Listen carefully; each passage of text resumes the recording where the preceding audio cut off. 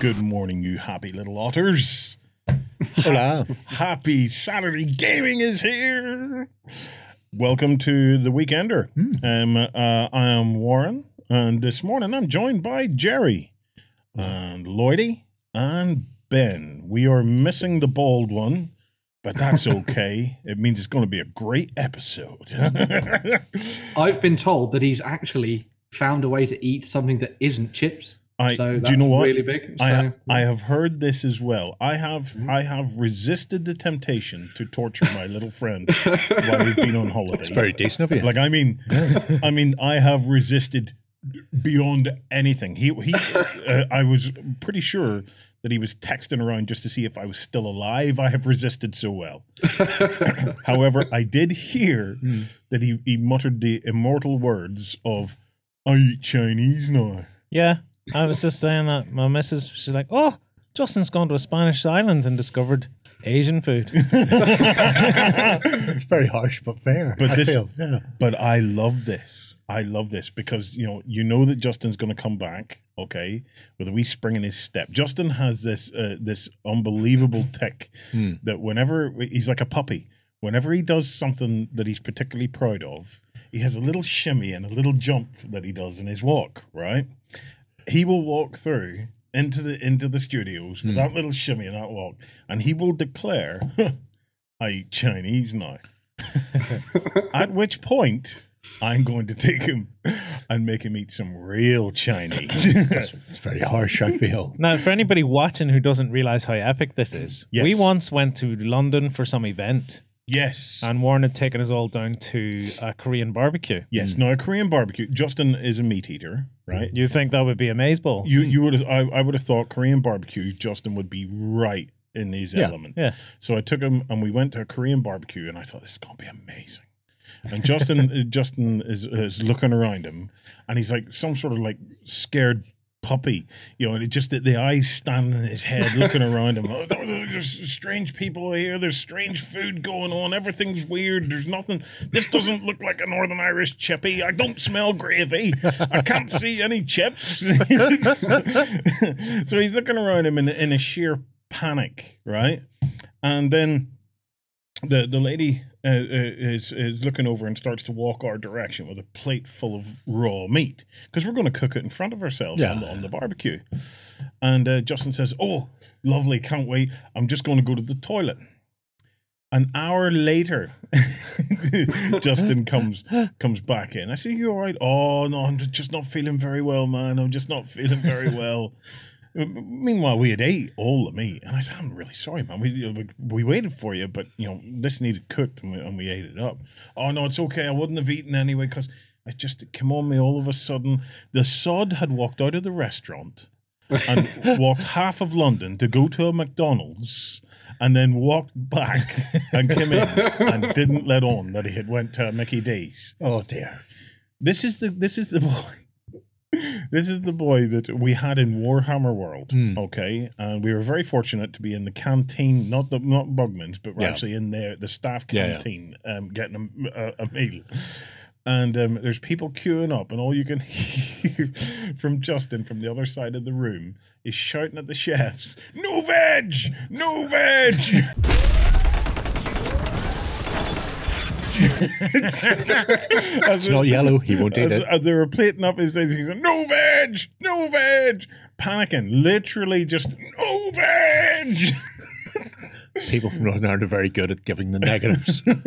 So the fact that he now eats Chinese food, I think, is an absolute delight. I imagine he still picks the big bits of vegetables, so all the chunks of peppers and stuff get left to one side of the table. When I get him sat down to a plate of salt and chili squid, this is gonna be amazing. So. It makes our life a lot easier now. Yeah. Oh yes, we can continue on the journey of fat men. He can now eat traditional Northern Ireland cuisine. Northern Irish cuisine. That is true.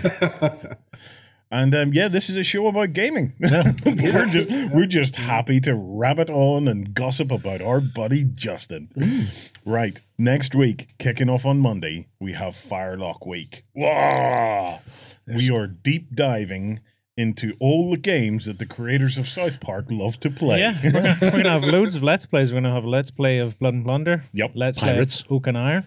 Pirate ships. Let's Play of Blood and Valor.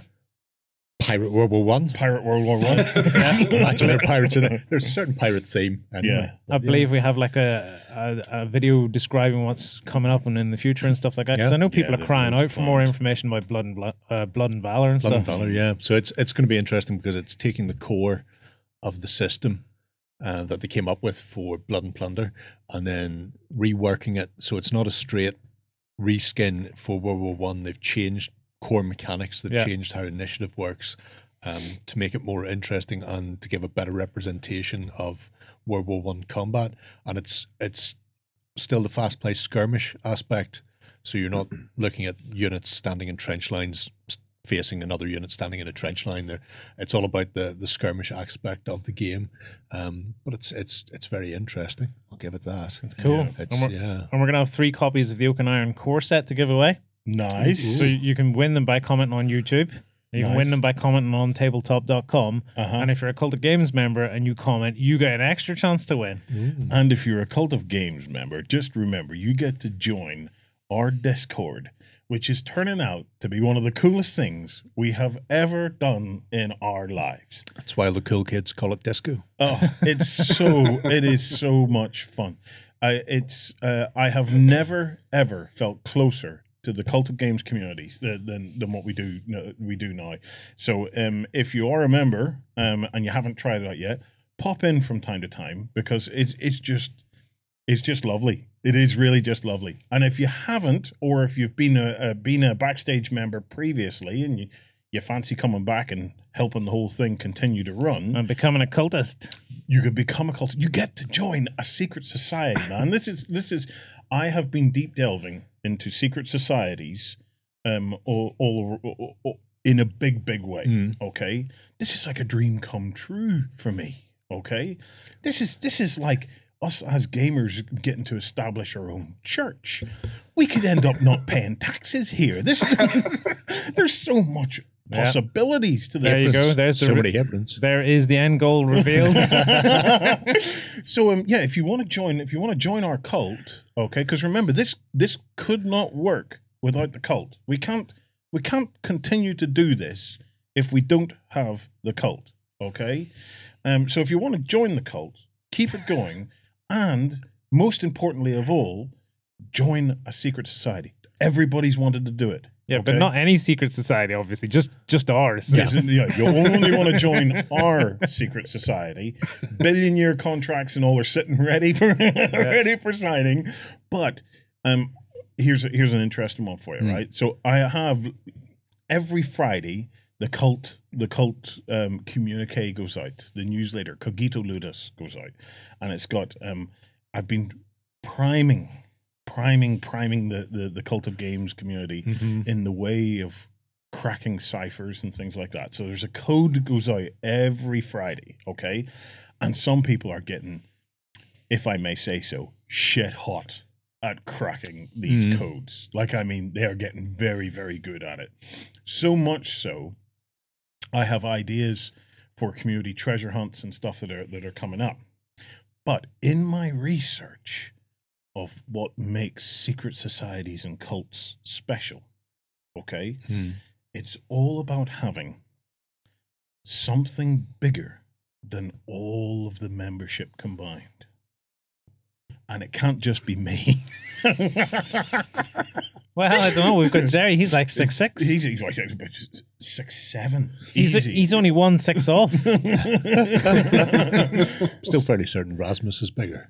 So what it is all about the core purpose of what the secret society is all about. What in the world is it manipulating? And we have that. Yes. But you have to be a cultist to find out what it is. A lot of occultists won't know what it is yet, but you will. That's not just to do with Lloyd baking dice at 180 degrees to get them to come up with good numbers. Those desert rat dice, they're amazing. Public service announcement. How the hell does this whole baking dice thing work? So do you put the 6 to the top or the 6 to the bottom? Oh, yeah. You put the 6 to the top. Right. So what's on the opposite side of a 6? A 1.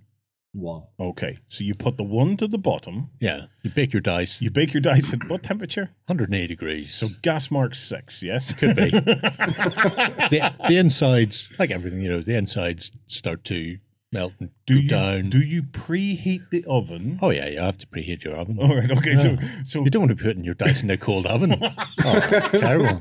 So you preheat your it's like oven. a pavlova. One's face down, okay? And you bake these dice for how long? Oh, about 20 to 30 minutes. How long do you do them for? How long do you do them for? I need to know. We all need to know. And then what we're saying is basically the chemical the structure of the dice starts to weigh down towards the 1 to make it more likely to settle. The inside settles. The good thing is if you live in a hot climate, you can just throw them out on the tarmac or a bit of pavement and just let the sun naturally bake them. Set them on a bonnet. It's like sun-dried tomatoes. It's better if it's natural. Yeah. Oh dear. And that way it naturally happened. You go, I didn't do anything. No. Just left them in the windowsill.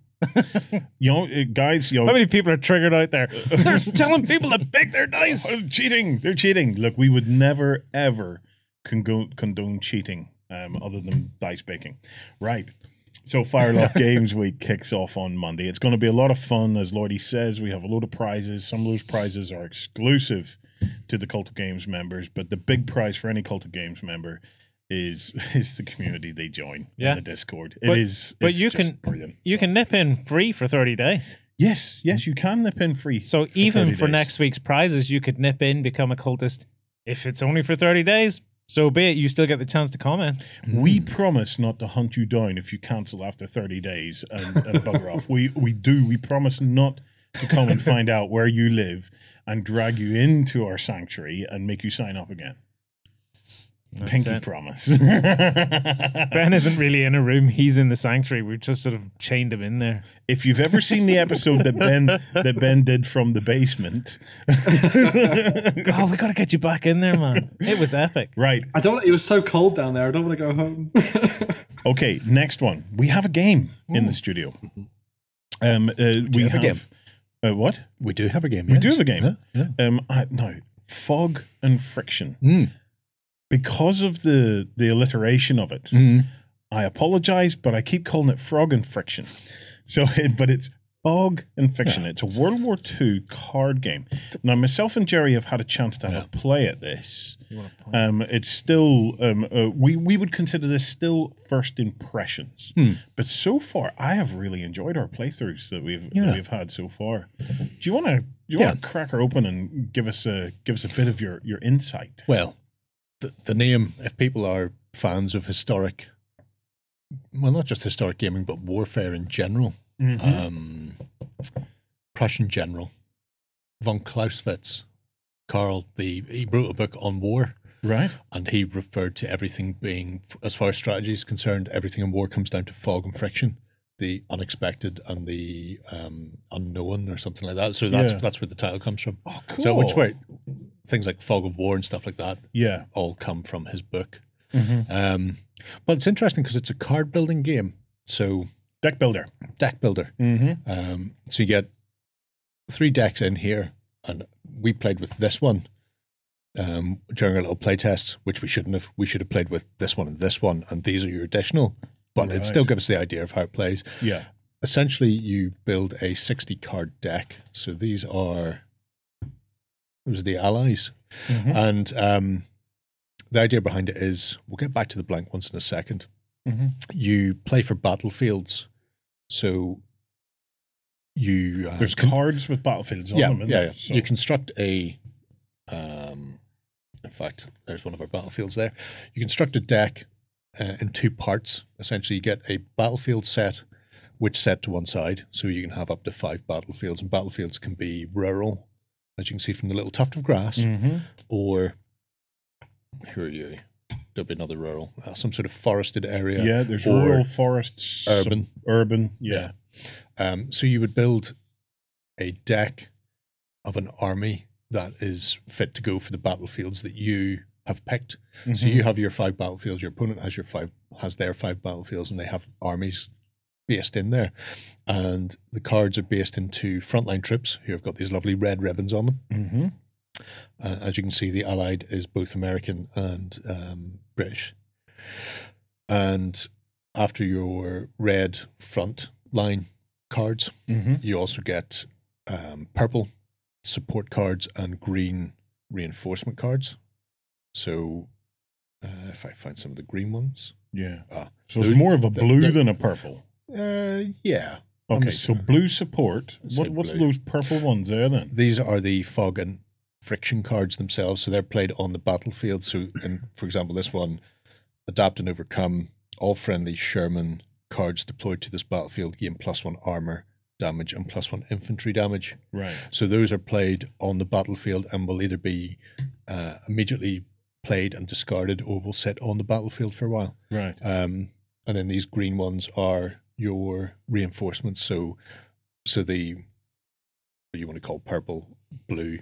That doesn't look blue to me. But anyway, so these blue and green cards are support cards. So they sit behind your front line, and they can be things like Red Cross parcels or air power or artillery or additional reinforcements brought in on night maneuvers or that sort of thing. Yeah. So the basics of how this worked as we played it anyway. We had 2 battlefields. You played 2 battlefields simultaneously, yes. And then we had a deck that we had built, shuffled, dealt ourselves some cards, and then you deploy your frontline troops. Yes. And then behind the frontline troops, then you're able to then deploy the support. And support is interesting because support can be quite, it can be, assaulty or defensive. Like I had things like a tank line, tank traps and stuff camouflage like that. And stuff like that. It was really, really interesting. Like there's no dice rolling or anything in this. No. It's there's a lovely depth. I think as you start to unlock this, there's a real nice depth to the strategy in this, especially the fact that you're fighting over 2 battlefields. Yes. And the idea is if your opponent at the end of a round doesn't have any frontline troops at that battlefield. If they don't have any, I want to say if they don't have any, let's go with they don't have any frontline troops, because can you see these here? Or are they too far away? Well, they're too far away. So that's our battlefield. This is our front line. Your front line is a line of 3. You don't need to worry about what's on them. But then your back line are support. Yeah. If this frontline trip gets removed from play, then its supporting backline trip also gets removed. Yeah. So that just leaves you with 2 frontline. This is very difficult to see. You don't need to see. You just need to look at the rows. All right. If the front line goes, the support behind it goes. So regardless of what it is, unless it specifically says so, some air power, so some airplanes will stay even if they don't have frontline support. Right. But essentially, you need to remove your opponent's front line to remove the back line. Yeah. However, as we played and we discovered, the back line had so many negative modifiers, so the camouflage, the tank traps, I couldn't do damage to the front line without first removing the back line. Yes. And that's where the tactics and your deck building come in. Because if you can't deal with the support units, then you can't deal with the front line units. Correct. And it's those synergies between them that really pay off. And then you have things where you can throw these fog and friction cards that can be permanent changes to the battlefield. Like your opponent doesn't have enough fuel to keep going, or they can be quick direct damage, things like an artillery bombardment or a big gun coming in or whatever. Something that deals damage quickly, and you can use it to stymie your opponent's attack or to give you a bump before you go in to attack yourself. So there's a lot to be done with them, because the basic set comes with 2 50-card decks plus the center deck, which is like another 20 cards or so. So you've got 70-ish cards aside, but you only ever build a deck to 60. Yes. So you've got options where you can flip in and flip out what you're going to do. And presumably then the expansions will also give you other cards then that you can go, okay, well, this battlefield is very urban.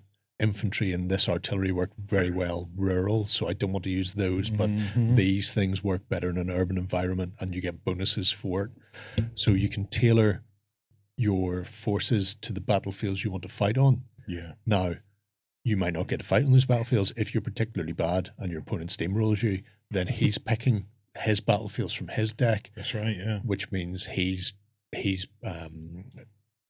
directing the pace of the battle and picking the battlefields he wants to fight on that he's more suited to. That's cool, because that represents very well that if you're the winning faction, you're the one who's picking where the battles are happening. And you're dictating the pace of the battle as well and where things are being fought over. So it's very interesting that you've got this. You're not playing on one battlefield, you play on two simultaneously. So you might get into a position where, yes, you can go forward and take a battlefield, but you might be very hampered on the other one because you don't have the equipment in your hand to crack that nut, essentially. There's an interesting thing in the mechanic of how you actually defeat a unit as well. So a unit, for example, there might be a tank unit in there, Lloyd, that has 2 tank symbols on it, okay? Yeah. Which means you have to do... In fact, here we go. There you go. So you have to do 2 damage to that tank unit. Yeah. To put it in... There's 2 states, Gerry. Yeah. So the first state that it goes into is... So it starts at full strength, and they'll start vertically. And then once this has taken 2 points of damage, they then become depleted. So and they get tapped like in Magic. Now, if we had both of these out and they're both tank symbols, your opponent needs 2 to deplete this and 1 to deplete this. You can't deplete a weaker unit first. You have to always start. There's a priority. So the higher strength need to be depleted first. So he would get depleted if you'd caused 2 damage. And then if you caused another 1 damage, he'd get depleted. And if you had caused just 1 damage, then nothing would happen because it wouldn't. Well, would it? You pick the highest one you can. So in this case, because they're only 1, you can't touch him. So you would deplete this. Oh, but you can deplete the other one. Right. Yeah. Now, when they're depleted, Lloyd, that means that using reinforcements, you can undeplete them and bring them back into play. Bring them back, yeah. There might be other mechanics in there for doing that as well. But if I rolled a 2... okay, I would deplete the big one, okay?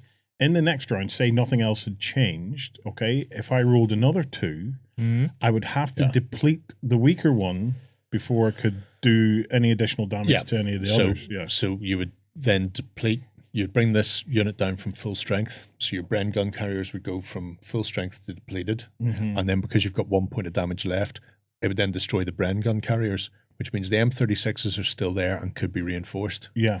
If you want to get rid of those, you would need to do another 2 points, or you would need to do 2 points of damage right off the bat. So for that, you need to do 2 to deplete it, and then a further 2 to get through whatever it might be there to actually destroy it and remove it. And this is where your support comes in, because your support is potentially got a load of negative modifiers. And you work on the back lines first. You choose. So if your backline is support, so it could be tank traps or it could be a infantry night convoy where they're bringing extra people forward, and you can go, well, I'm going to hit the front line because maybe the back line is all aircraft and you don't care. Or if it's a lot of stuff like tank traps and stuff, that means your tanks can't actually hurt the front line, then you'd like to try and use the air support and artillery, because your combat phase is regimented as well. So you start with anti-aircraft, and any aircraft that survive that then do their ground attacks, and then you choose front line or support lines. So you can try and cut the support lines, cut the reinforcements, cut the artillery, cut whatever else they have behind them. And then you roll in your ground support so your infantry and your armor can go in. So even though you've only got 6 cards maximum, a front row of 3 and 3 support, the options of where you put the damage that's coming and how you play it is down to you, and there's an awful lot of combinations in there. I have 3 front cards and 3 back cards. Yep. The opponent attacks my front line. Yeah. I managed to kill one of the cards, so there's an empty slot there. Yes. I can then plug that again with stuff from the back. In the next round. In the next round, if the battlefield's still contested, so if at the end of a turn you don't face any depleted or full units, then you've taken the battlefield. If your opponent's still, even if they've got a unit of tanks that are depleted, so they're hammered, but they're still holding on, your opponent can reinforce them next turn and force you to fight another game, at which point you reinforce that area, so you draw your hands up from your decks again, and then you redeploy your new What happens troops. when you get to the end of the decks?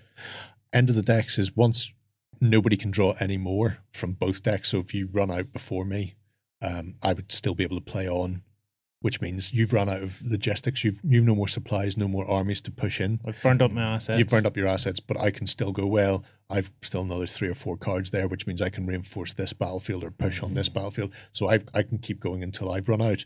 And then once both sides can't draw anymore, that's the game over and you total the battlefields that you own. So in a small game, you only need to control 3 battlefields to win. In a standard sort of hour and a half, that's the way I say hour and a half game, I think it's hour and a half, is 5 battlefields. Yeah. It might actually be shorter than that, regardless of what I'm saying. For me, what this game does really well is, it's a great historical take on a game. But it's the combined arms aspect of it that I really really enjoyed, and it's looking at the synergies that your support can apply to your front lines. It's really interesting because it's all in there. There's artillery in there, there's tanks in there, there's various units of infantry in there. Yeah. There's aircraft in there. And when you see aircraft, the aircraft could be a Stuka, which is great anti-armor or anti-infantry, and terrible at anti-aircraft. Yeah. And then you could be looking at Spitfires on the Allied side that have very little or no ground assault at all, but are absolutely devastating against other aerial targets. They also give you blank cards. So if you happen to be up on your history and you want to try and go, well, I've got my British armor that does whatever, and I want to add something. So I don't know if there are Churchills in there or something like that. So maybe you want to go, well, what if we do a unit that's a Churchill? So they're good armor. They've got a good, they've good solid armor, solid attack against infantry and other tanks, but maybe give them a special rule about crossing tank ditches, because Churchills could practically climb up a mountain because their tracks were so long. And they did actually at Monte Cassino. But you and your friends then, they've included blank cards where if you know a bit about the history of what you're playing and you want to try some new rules out yourself between you and your friend. Or even a local unit, or a unit that that one of your historic family or ancestors or whatever was maybe part of. Yeah. I've got to say, I think it has legs. I could see lots of potential expansions for this. Well, this is very specifically the Western Front for Fog and Friction. So I've no doubt, like you're seeing with other companies doing sort of D-Day, and then they'll move from D-Day into the Low Countries and then into crossing the Rhine. And you've got that progression. Likewise, they could do North Africa, Italy, or they can do the Eastern Front and Barbarossa and then back the way. So they can quite happily have these. They could have a Pacific War one. And the way it works is there are specific cards. So you can pick they've said you can pick expansions and battlefields, but you can't take, if you've taken an expansion, let's say we're playing the Western Front, and let's say they've done a Osterbrook expansion or something in the Low Countries, and there's specific battlefields in there you want. Yes, you can take those battlefields, but only because you're taking the cards from that deck as well. You can't go, I'm going to take these battlefields or these cards from an expansion that I'm not actually going to build my army from.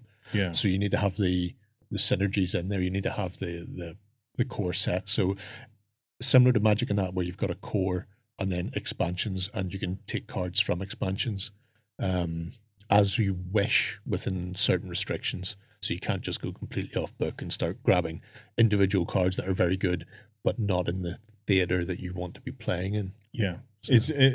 I've got to say, cool game, and I think it could have legs. If enough, kind of. I don't think you need to be a gamer to enjoy this. I think if you have like someone in your family or in your circle that's a bit of a enjoys the historical World War II, the core rules of this. Okay, you're not going to get the core rules of this. After one round, no, it's gonna take you 1 or 2 games. But I think once after 1 or 2 games, the core of this is very, very straightforward. Yeah, there's just, as with any good card game, there's a lot going on. There's a lot that you need to keep an eye on. But the core rules of this let you get that pretty quickly. But there's a ton of additional depth in. There's other, there's all the little special rules at the bottom of the cards. Like I didn't even get the chance to read them in my first round or two. Yeah. It was only as I started to get into it, I started to have the confidence to start to read those to see whether I'd pick one particular unit over another. And then there's also little icons and things that can unlock additional rules. Well, the icons we were looking at, and I know we were looking at them going, what's the icon mean? And then I double checked afterwards. And these icons simply tell you what this rule is. So if you don't know what that icon is, it's the rule for recon. Right. But once you get into the game and you know that this icon means artillery, this icon means recon, this icon means there's like a German has Kampfgruppe where they can mob up depleted units to make full units again and stuff like that. Yeah. Those are just little aid memoirs for what's at the bottom. Yeah. Once you get into it and you start to know it, you don't even have to read the text at the bottom. You just go, oh, it's recon. It does this. This is the rule for this. And therefore you can ignore the bottom half of and you're just focusing on the actual top half of the card with the mechanics and the rules. And you're, simple layer of stats to work through. So yeah, it's Fog and Friction. Sweet. It's a bit of a travel game too if you slide it over. Yeah. Because the entire thing is in that one box. Well, this is 2 decks essentially, so that's the core set, although I've now chucked things everywhere. So there's the Axis deck and the Allied deck, which they suggest you start with, these 2 side decks, and then the middle deck is the additional 40 or 50 cards that are split between Axis and Allies with additional battlefields.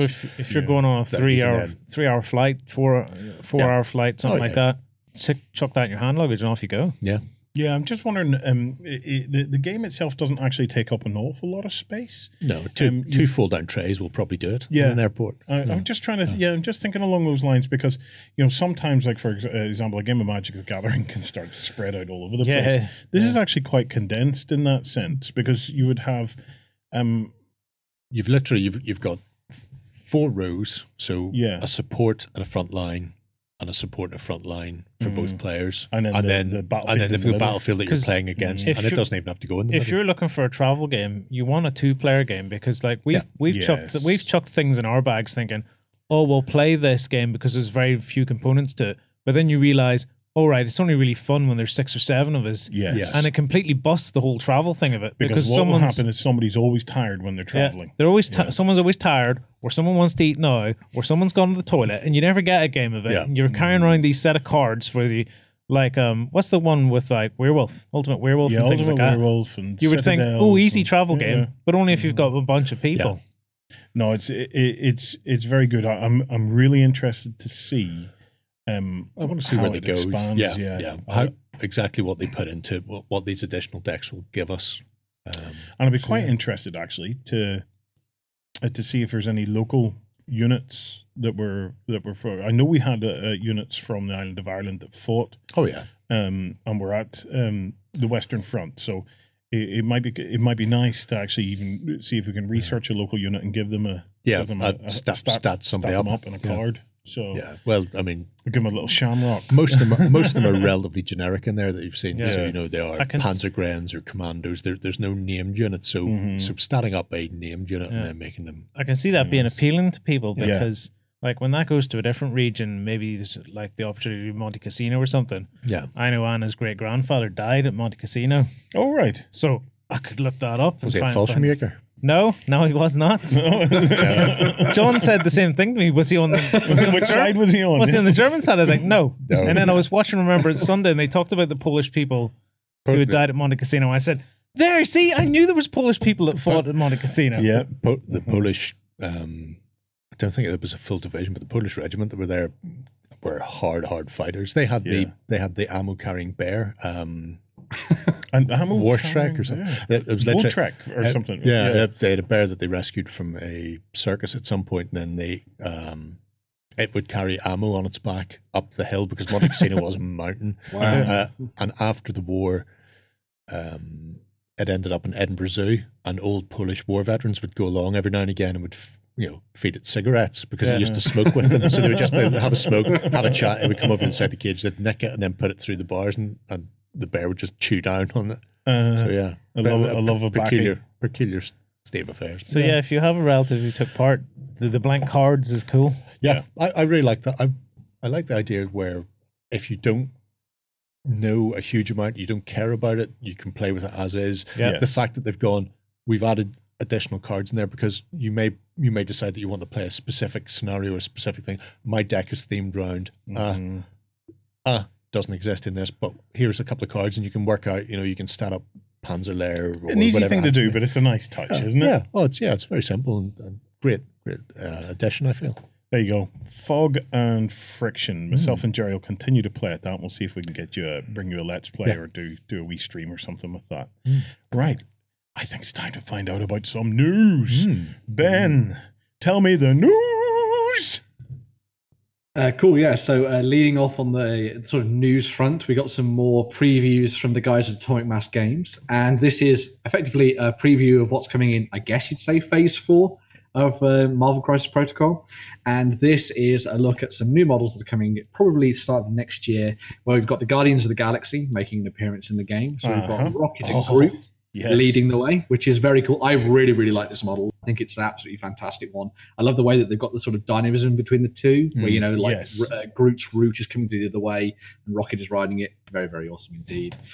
You've also got Star-Lord flying in with his rocket boots and stuff and his blasters, which is very awesome.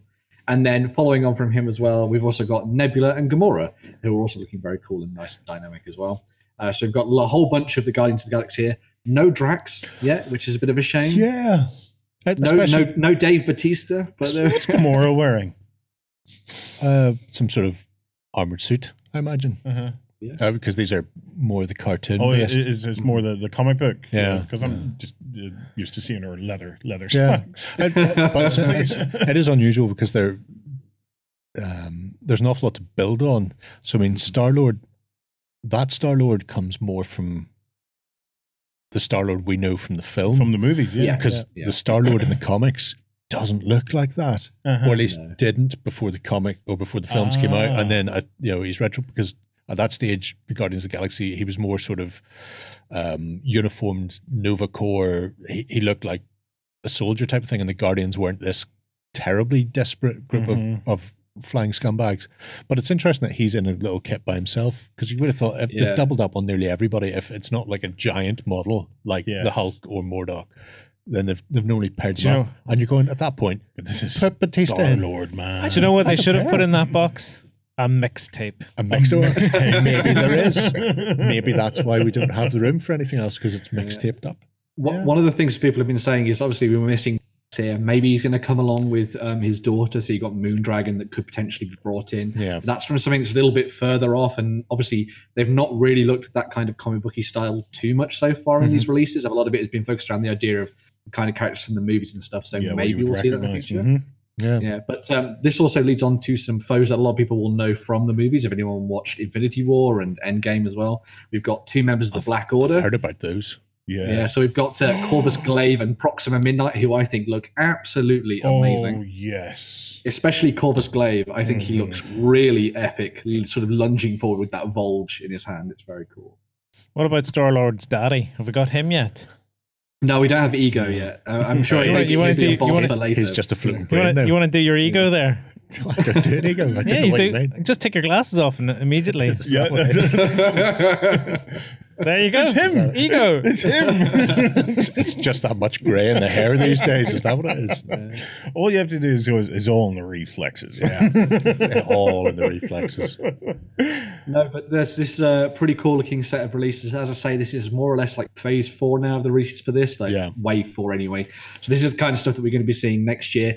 This also marks the end of all the previews that we'd seen from Gen Con this year, and it was all shown off in the cases. So anything we see past this is going to be brand new and spanking and awesome. Not just spanking in general, but we obviously saw Thanos at Eschenspiel this year, that's going to be a new model coming our way, and hopefully we're going to see a lot more stuff in the coming months. I know that Atomic Mass have put a lot of effort into this one, so I'm sure there's going to be lots and lots of things coming our way. I'm crossing my fingers for X-Men. I really want to see X-Men. So. Yeah, I imagine we will. It's only a matter of time. Yeah. It's a hell of a game that they've put together. It really is. It really is fun. Yeah. Right. So after all of the excitement of the Sisters of Battle. Congratulations to anybody that managed to get a copy. But next up, we are looking at Mephiston. What's the crack of Mephiston? Did they Primaris him, did they? Yeah, so he's gone. He's crossed the Rubicon Primaris. Now the new Primaris version conquered death again, effectively conquered the Black Rage, and he's ready to get stuck in and kill loads of people with his psychic abilities and things, because he's going to be the sort of headline figure of the next book in the Psychic Awakening sort of installments and expansions for Warhammer 40,000 called Blood of Baal, which obviously will have a lot of a focus around the Blood Angels one we'll see. So we got a really cool look at the model here, which is actually based on some previous artwork of him that was done in black and white form back in the day.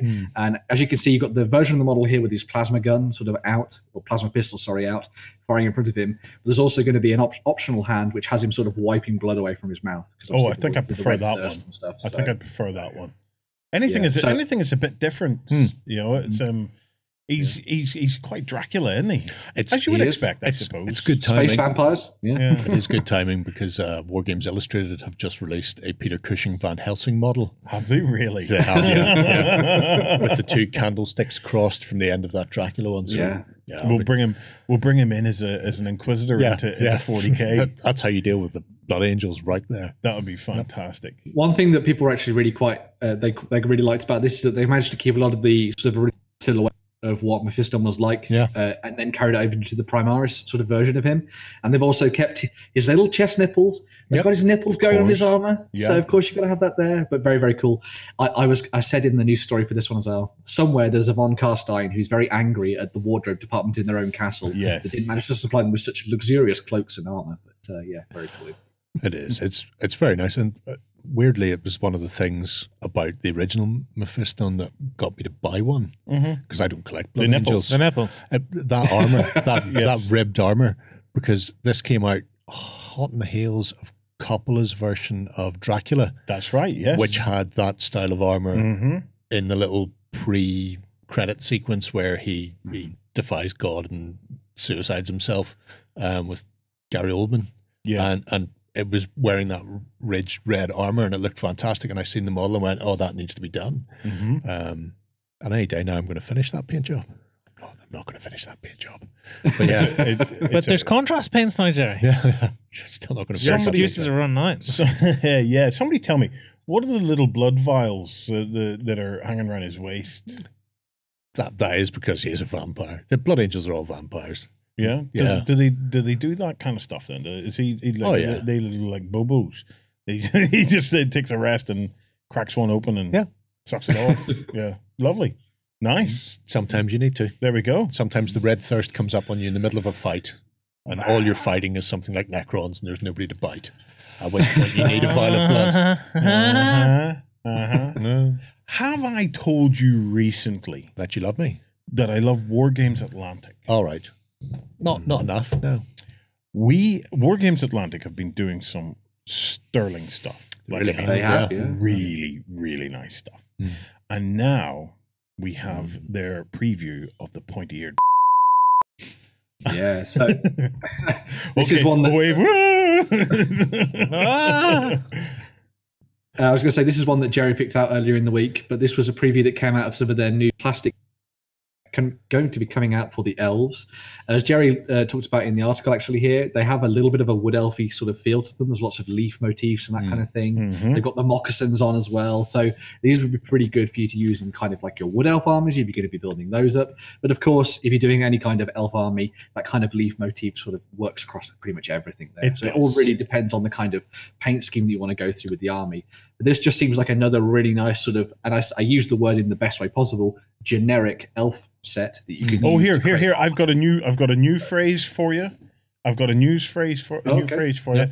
I had been for the longest time working on what I was calling generic fantasy armies.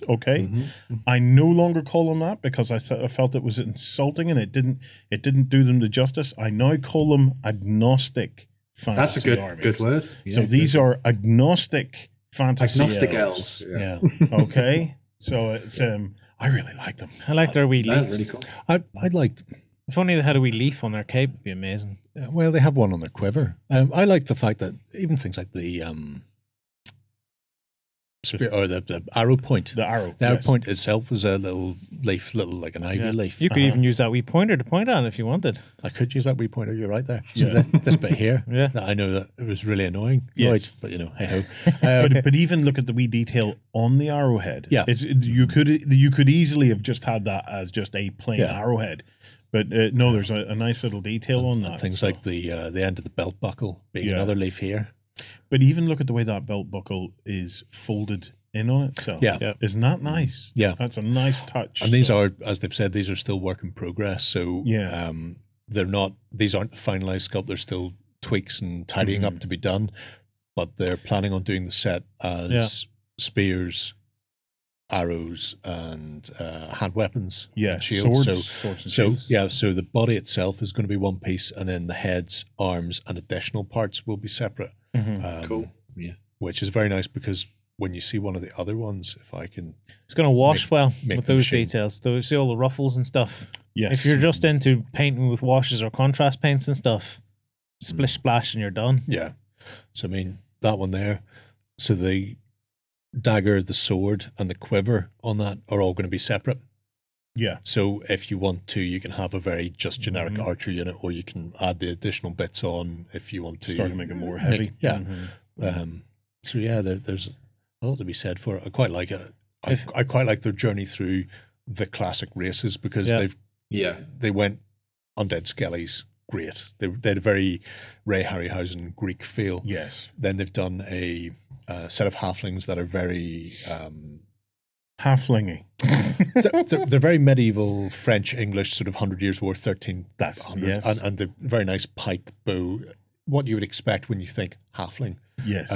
But these they've given them that unusual. There's little unusual tweaks and flavors, like they're not getting a longbow that you would expect to see. Just a very dull. They've got these lovely recurved bows with little horn tips on them, and it's just nice little features. So I'm wondering where they're going to go next. I assume we'll probably see dwarves, but because people are fickle, they ask on their face page, sort of on Fridays, they do little Friday polls going, what do people want to see next? And and they normally leave it open where people can add things in. So things like kobolds, little dog-faced goblins. Cool. I want werewolves. Got pushed right up there. Yeah. So it's interesting because they're not precisely going, we have an idea of where we're going and things we're working on, But is it just one set in each of these things? Do they build enough to build armies, or is it just like literally one? There's your box. Off you go. It's one set now. The one sets are generally sort of 40 odd miniatures or that sort of thing. Where because when I was looking at this, got multiple types of weaponry in them. I was thinking they'd be a great complement if you're building a fantasy army and you do the elves and your mate did say the Northmen from Fireforge. Yeah. They'd probably sit really well beside each other. Oh yeah. So it'd be really cool if there's enough in there to make. Get 2 or 3 boxes and just make a load of archers and make a load of spears and a load of sword and shields. Yeah, cool. Yeah. Well, that's the way they're sort of aiming the boxes. They're not going for here's an elf army, here's some cavalry, here's some infantry, here's some heavy armored. They're not doing a lot of different boxes of the same thing at the moment. They're kind of reaching out and filling gaps that other ranges aren't. Yeah. So, sorry. I was going to say to sort of build on that, one of the things that seems to be a good fit for seeing these plastic sets working off quite nicely against the stuff that we see a lot from North Star. So obviously the things that they've done in plastic sets for Frostgrave, and we've got Oathmark coming out next year as well from Osprey. Yes. And so they're building. So these elves in particular, if you look at the style of them and the way they've been done and that kind of heroic nature to them, they're just about the right sort of proportions and styles to match with the kind of plastic sets that we're getting from them for their elves. Well, when you think about it, there has never been, in my humble opinion, there has never been a better time for fantasy wargaming. Yeah. Because you look at what we've got right now. We've got Kings of War 3. Yeah. So there's your rank and flank covered there.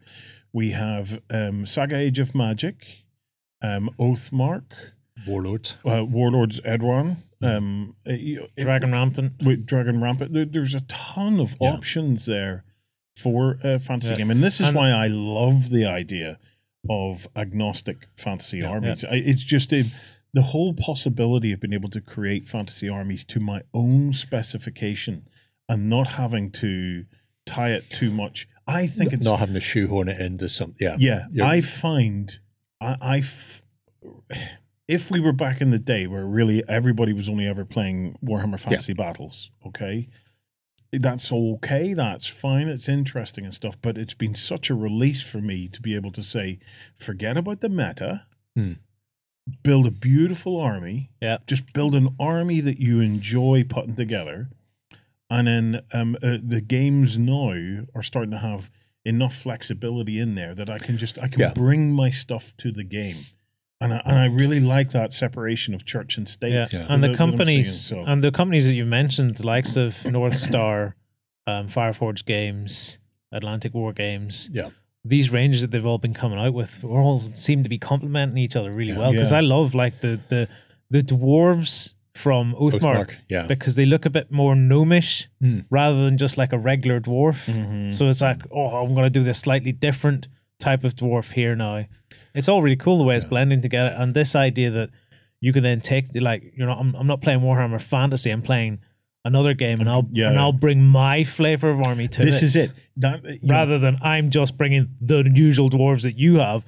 This is my flavor of dwarves or my flavor of elves. There's something to be said for in embracing a part of the hobby. So the old world in Warhammer Fantasy, or even Age of Sigmar for that matter, you can lose yourself in that, and you can read the novels and really go to town on it, right?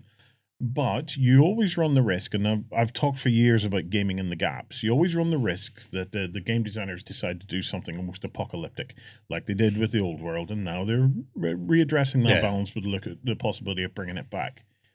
But I've got to say, as someone now who I've reached a certain level of experience within my hobby, I can't overstate how much of a sense of freedom I get from that separation of the church and state, that separation of rules from models, from miniatures. I'm enjoying it far more than I ever realized that I would, and now that I'm in it, I would be very reluctant to go back out of it, if you know what I mean, to have to just tie myself to the one range and to the one meta. It's been very liberating, I've got to say. I've been basically, it's like burning a Warzone sized bra. It's been brilliant. That's a big bra. Somebody call Reddit there. Fire needs put out. That's a big release. I have to say, one of my favorite things about what Wargames Atlantic have been doing is the fact that they seem to be coming alongside. So they're a relatively new company, especially as far as plastics go. But we've already seen Warlord release Imperial Romans, Victrix have released Romans, then Conquest Miniatures have done Normans. Yes. Gripping Beast have done Normans, Victrix have done Normans. All these people seem to be retreading, like, we need to have our Vikings, we need to have our Normans, we need to have our Romans, we need to have our Greeks. And you look at them and it's multiple people doing the same thing. And they've come in and gone, we're going to do Dark Age Irish. And we're going to do Persians to fight against the Greeks. And the armies that supplement or that would go alongside that nobody else is doing, they've been going, well, rather than retread the same ground that other companies have been doing, we're going to supplement or abut them. And therefore, if people want to get Greeks and they've already got Victrix Greeks, what's the point in us releasing our own Greeks? Let's release Persians. You mentioned Conquest from Parabellum. You've got it now.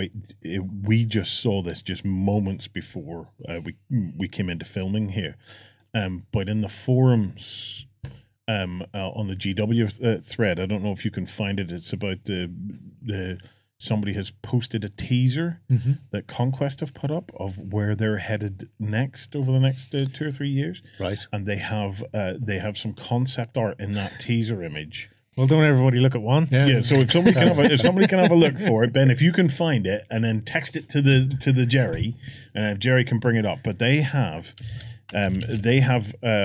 some concept art of where they're headed, and they have a human faction in there. Gerry, I think you're going to love it. But they have a noble orc, that'd in be there, interesting. which is just, oh man, it is so good. So there, I'll point with fingers. There seems to be a me rocking the central parting. look at the concept art at the top. Do you see your Greek yeah. hoplite kind of a thing? That is funky, isn't I it? thought you might like that. And then the noble orc, that kind of noble savage orc. I'm more worried about this. That undead looking thing. Yeah, but it's got wings. It's like some sort of creepy angel. I believe they've listed the names there. So you've got the city-states, who are those sort of steampunky Greeks. Yep. You've got the undead, the Wadrun, who are those sort of orcish creatures, and then the Weavers, who sound very interesting. Like the sound of those. So. Loving this. That one image now confirms that that range is now eight factions. Yeah. Because we are now at the stage where we are literally in the last few days are now at the stage where I believe we have the 4 factions, or I know we have the dwarves. The dwarves, the Dwagon. No, Dweghome. Yeah. Ran a bit late. They hope to have those out in October, and they, because of manufacturing issues, they ran about 4 weeks behind, 4 to 5 weeks. So they've landed now, but rather than push back the Nord, which are their Viking-esque faction of humans, who were slated for November, December, rather than push them back, they just went, no, we're going to keep that. Yeah. So they're not going to run behind their schedule because of the manufacturing clip. So just to clarify, I don't think they're humans, the Nord. I don't know. Because when you look at their helmets. faces, they've got strange sort of not quite human look to them. Yeah. I've been very careful not to lift any of their helmets off, any of them. So but they have a very Viking-esque look. Let's see if I can find them. But as I'm saying, I can't remember a better time to be into fantasy gaming. Yeah. Exactly. Than what we have at the moment. It's like a massive. It's like it's a fantasy. Yes, it is. Is this a real life? Is this just fantasy wargaming? And it continues, because in our next story, Playing North Star Tabletop are hitting us with Goblin Wolf Riders. Yeah, so these are a bunch of plastic releases and also some metal bits and pieces that people have been begging to see in more detail for a really long time. They showed off a couple of previews at events and things like that, but this was the full proper look at the sprues and some of the options you're going to be getting. So this is going to be a set that I'm reliably informed, 15 in a box. So you get 15 Goblin Wolf Riders in there on those big chunky walls who have definitely had too much of their doggy food. And you've also got those a whole bunch of goblins that are running on the back, armed with spears, bows, and hand weapons and shields and that kind of thing as well. They're also going to be doing a set of sort of metal characters and things that you can use. So you'll be able to use them to represent things like command figures. You can see in the top image from that post, you've also got sort of a shaman on a wolf as well, which I think is very, very cool. But yeah, and just another option that's coming our way for the different armies that are going to be arriving as part of Oathmark, which is coming out next year. From Osprey, and also obviously the plastic range from North Star. This is also the first time we're actually getting to see, well, no, I guess you'd say the second time, we're starting to see a different set coming out for one of the factions. So previously we'd seen a lot of stuff on foot, and it was kind of like your core infantry base. Yeah. The dwarves then got their heavy infantry, which is sort of like their big additional thing. And now we're seeing for the goblins, the Wolf Riders here that you can see, which are looking very, very cool indeed. And they've definitely got that kind of old school Tolkien-esque feel to them, which I really like. And yeah, very cool. The wolves themselves have kind of divided opinion here and there. Some people think they look a little bit too smooth. They look not a bit. Not enough fur, but yeah. They look sort of almost lion-esque as well, these wolves. They're a bit weird looking, yeah. I don't mind them being so smooth, because smooth is good. But when I was looking at the sideways views, they did remind me of almost like a bear muzzle on some of them. Mm-hmm. Yeah. Because the faces are, the muzzle isn't that elongated. It's got a very stumpy. Yeah. They've almost got like a wargish feel to them. Yeah. You're sort of like, remember the old, the Lord of the Rings movies. They're not that old, but they're like 20 years now, mate. Yeah. Well, yeah. No, I like them. Look at Ben's face. It's just dawned on him how old he is. Okay, and then continuing with the mode of fantasy. This is the fantasy episode, this one. We now have a full list of the Kings of War Uncharted Empires armies has been announced. So What are we looking at here? Yeah, so this was a little bit of a Q&A that Man did, the new Uncharted Empires book with Man weeks past, where Gerry sat down with the guys, Rob and stuff, to go through the game and that kind of thing. And this is the book that's going to allow you to play a whole bunch of different armies and themes for armies that don't quite fit into the kind of main selection of offerings for the world of Panathor and Kings of War. So in here, I believe there's going to be 12 new sort of lists, I guess you'd say. So you've got the Brotherhood, who are then split down into the Order of the Brother Mark and the Order of the Green Lady.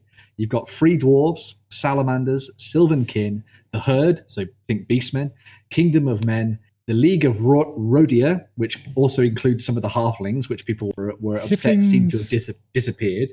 You've got the Ratkin Slaves, which we can see a preview for some of the down below that, and also the Twilight Kin and the Varangar as well. So, as I said, and I'm sure Gerry can go into it in a little bit more detail, this will allow you to have a whole bunch of sort of like master lists for a bunch of the different factions in here, but then there's also going to be some themes that will then be applied to some of the existing factions to give them a little bit more of a sort of like a unique and interesting flair.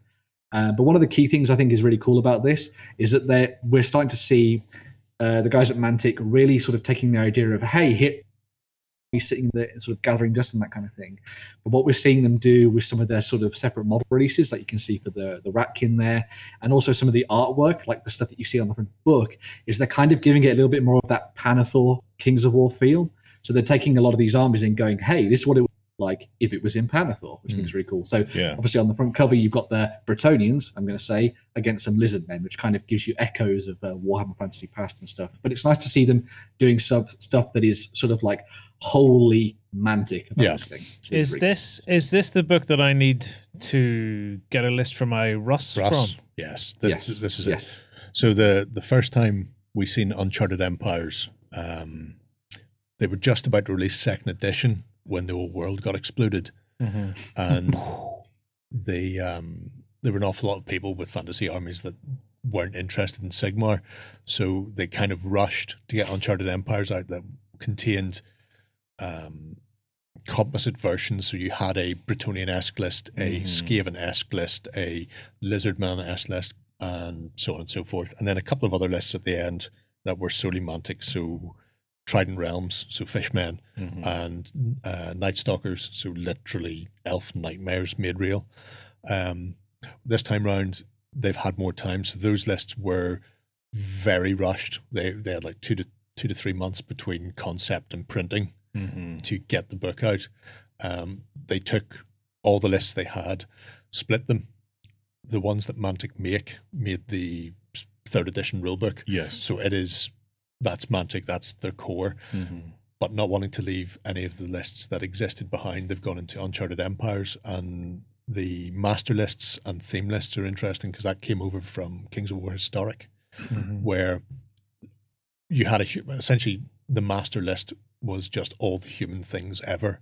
So if you can think of a human thing that has fought between biblical times and Napoleonics, it had a version in that master list. So spearmen, pikemen, bowmen, light archers, Mongol warriors, chariots, all of that. And then they went, okay, but if you don't want to play a everything that ever existed ever human list for historics, if you want to play a Roman list, then tweak it. So take these things out, add these units in. And this Uncharted Empires builds on that. So the Kingdoms of Men list is the master list for all the Kingdoms of Men in Panathor. So generic human civilizations in Panathor, they use Kingdoms of Men.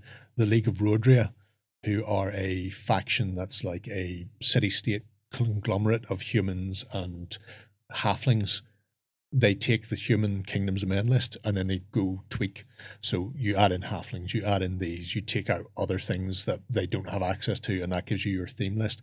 Likewise, the two elf lists in this, so the the Twilight Kin and the Sylvan Kin, who are sort of wood elves, they both take the elf list from the main rulebook, and then they go, well, if you want to make them more woody, here's your tree men, your dryad type creatures, your stampedes of animals that have been summoned forth from the forest to run over people's heads, werewolves, hopefully, all of that. So you have these ability to go in and theme your list to a specific style of play or a specific faction. Yeah. Rather than having to write a whole list specifically for it. You go, no, that it's so similar.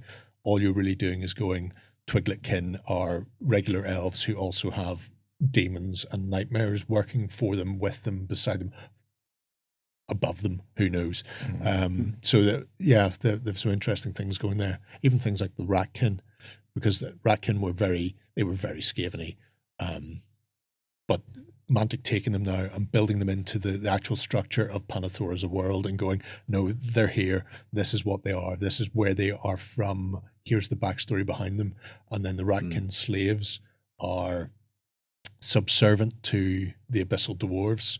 So they are literally a slave race. So a lot of the stuff that the Ratkin either have or got gets sort of taken away because they're more or less just menial servants to the Abyssal Dwarves. And it'll be interesting to see what they do, because this is going to be sort of a feature that they can run going forward. Theme lists they've already got for Dead Zone and Vanguard, the skirmish games, where they can go, if you take this character, this is the style of list that you're going to build. So if you want to take a enforcer list that's more about the scouting and sniping people, you take this guy, and then it changes what's your core troops. And going forward in new supplements and new expansions, they're going to kind of do this, where they go, you take this list, and then if you want to do this, you tweak it. So dwarves are very big in Panathor, in Kings of War, because Ronnie Renton's a huge dwarf fan. Yeah. So it's one of the few fantasy worlds you'll come across where dwarves, yeah, very impressed with that one, Ben. Dwarves are not dying in Panathor. When things went wrong, dwarves shut the doors to their mountain strongholds, and then they opened them up and kicked the living tar out of all the people who were trying to survive floods and stuff, and went, all this land is ours. So dwarves are thriving. Dwarves are thriving. Dwarves are Rome for Panathor. Dwarves are the imperial nation that is kicking the living tar out of everybody. Some dwarves went, we shouldn't be doing this. So there's a theme list in this book where they're a bit more above ground. They're not involved with the imperial dwarves, and they're a bit more flexible. They've got more rangers, they've got more badger riding, berserking nutbags, because that's what we want to see in free dwarf lists. They're very much the Scottish, you can take our lives, you'll never take our freedom dwarves. Yes. And and being able to go in there and go, and this is the sort of style of it, is very interesting. So they've left themselves an awful lot of room that they can run free in. Nice. Yeah. Nice. Right, final bit of news. Okay. Undaunted North Africa has been announced. Yeah. So this is a game that's coming out next year, quite a way off, in June 2020. Highlighted because we've done a little bit of stuff here about World War II, and we're going to be talking about that a little bit later as well. But this is a really awesome game that they're going to be expanding on. So Undaunted North Africa is going to be a new game that follows on from Normandy, which was their release that has done exceptionally well across the board when it comes to board gamers and wargamers. And this takes us to North Africa, where you're going to be playing as the long-range desert group or the Italian army. And the game is a little bit of a mix between sort of like, think Memoir 44 and that kind of moving troops around on a battlefield. This time, obviously, they're tokens and stuff, but there's also a deck building mechanic built into it as well, which I think is very, very cool indeed. To sort of give you a rundown of exactly what Undaunted is, what will happen is you'll have a set of scenarios in the back of the book, and you'll lay out the tiles, some of which you can see in that news story there, done in sort of like deserty style. And then that will set up the kind of map that you'll play out your game on. You'll actually then take tokens which represent some of the different units that you have. So, for example, in Normandy, it's the US Army versus the Germans, and you'll set them up on the table. And then what you'll do, a little bit like games like Memoir 44, you'll play cards to activate a particular type of unit on the battlefield. So it might be your riflemen, your scouts, your machine gunners, maybe your commanders and that kind of thing. And they'll move around trying to take control of areas, dominating things, taking objectives, and obviously shooting the enemy and that kind of thing as well. But then the deck building element comes into it. And instead of it being sort of you're sort of drafting for more troops, it's you drafting for your men fighting on and being braver and doing more acts of valor and that kind of thing. So you'll use certain specific characters like your commanders to draw more cards into your hand to then give your characters more activations on the tabletop. And one of the really cool things that they've done for that is they've kind of really added a little bit more personalization to the game. So each of the characters has their own name, and you kind of get to know them a little bit more, which is really cool. You can play through the game as a campaign, as well as it just being standalone stuff as well. So they've really gone to town with this one. And as far as I've seen from a lot of people who've looked at this and reviewed it, they've really enjoyed it. So while we looked at the start of the show at Fog and Friction, which kind of takes that sort of like broader look at a battle line between two opposing factions fighting, across the entire France, for example. This game, I think, is really cool because it takes things down to a lot more of a squad level, and you're almost fighting it on sort of like a mini sort of battle, a Band of Brothers style level, which I think is really cool. So if you haven't checked it out, I definitely go and check this one. I think you guys would absolutely love this game if you picked it up. It would be really fun to see you guys give this one a go. So. Happy days. Yeah. Absolutely. Well up for that. Right. Gerry, you got a chance to sit down with Chris. I did. From Battlefront. We got a chance to play a game, and then after he cheated his way to victory, we sat down and talked about where we currently are with the D-Day Global campaign. So we're about halfway through. So we were on the cusp of the third week when I sat down with him. Hello, folks. I'm joined once again by Chris from Battlefront, and we're going to be talking about the global campaign. Yep. We're about to move into week 3, so we're pretty much the start of halfway through, if that makes sense. Start of halfway through. Start of halfway through I get that. For the 6-week campaign. So just sort of a catch up to see how things are currently going. So you've actually been doing quite well because you're playing the Filthy Allies. I am. Me personally, I'm doing okay. Yeah. I wouldn't say really well. There's been more luck than judgment, I think, on some of the battles. But yeah, the Allies are winning so far. So week 1, they've taken and held every sector. Week 2, the results are just being compiled and just finalised before we switch over to week 3. So it's all to play for if anybody gets in before that refresh button gets hit. Yep. So every week, the battles are really important, actually. We've found that they're quite close. Yeah. This is the thing that surprised me, is just how close some of the actual sectors have been. And I don't know what it's like on the Allied side in your forums, if people are, if anybody has sort of stepped forward for a command and control point of view, going, you really need to push results into this sector over this sector. Yeah, I mean, an enemy ear is always listening, so I can't say too much, just in case. Got to keep mum, haven't I, really? But there is one or two personalities, is what I like to say. Yeah. And they are, they're pushing for it. Last week it was, we've got to help the British in Orne Bridges. So there was quite a few Allied games played there. My Americans definitely slipped across the border and gave them a quick hand. And then this week, it's a lot of guys, we need some help here. Guys and girls, get in here. Let's play some games here. Let's do this. Let's try and push. And it's all about picking your sector benefits as well. Yeah. Let's not focus necessarily on this sector because it's not going to help us next week that much. So we'll push for the other one. And it's going quite well. The forums are really lively, actually. Yeah. It's good to see. So I've made you sit down and go through some of the... it was so awful. I had to sit there and read battle reports. It was brilliant. It was terrible. Just the worst. So I think if we have a look and actually see how the various sectors have got on. No problem. So first off, we've got you. So this is me, If anybody wants to try and nobble vaping, just go for that. Or, get them commendations in there. It's all about the like button, isn't it? Yeah, you're major, which is not bad. I'm doing all right. I got promoted twice last night, actually. So I was captain, promoted last night from our battle report that I posted of our Let's Play that we kind of did. I say Let's Play. It was more just as throwing some dice, having fun. Yeah. And then I got promoted again this morning for people commending the battle report. So it's quite good, this screen. This really shows where essentially you're at as a commander. So it's showing where I'm scoring points, and it's very individual. Yeah.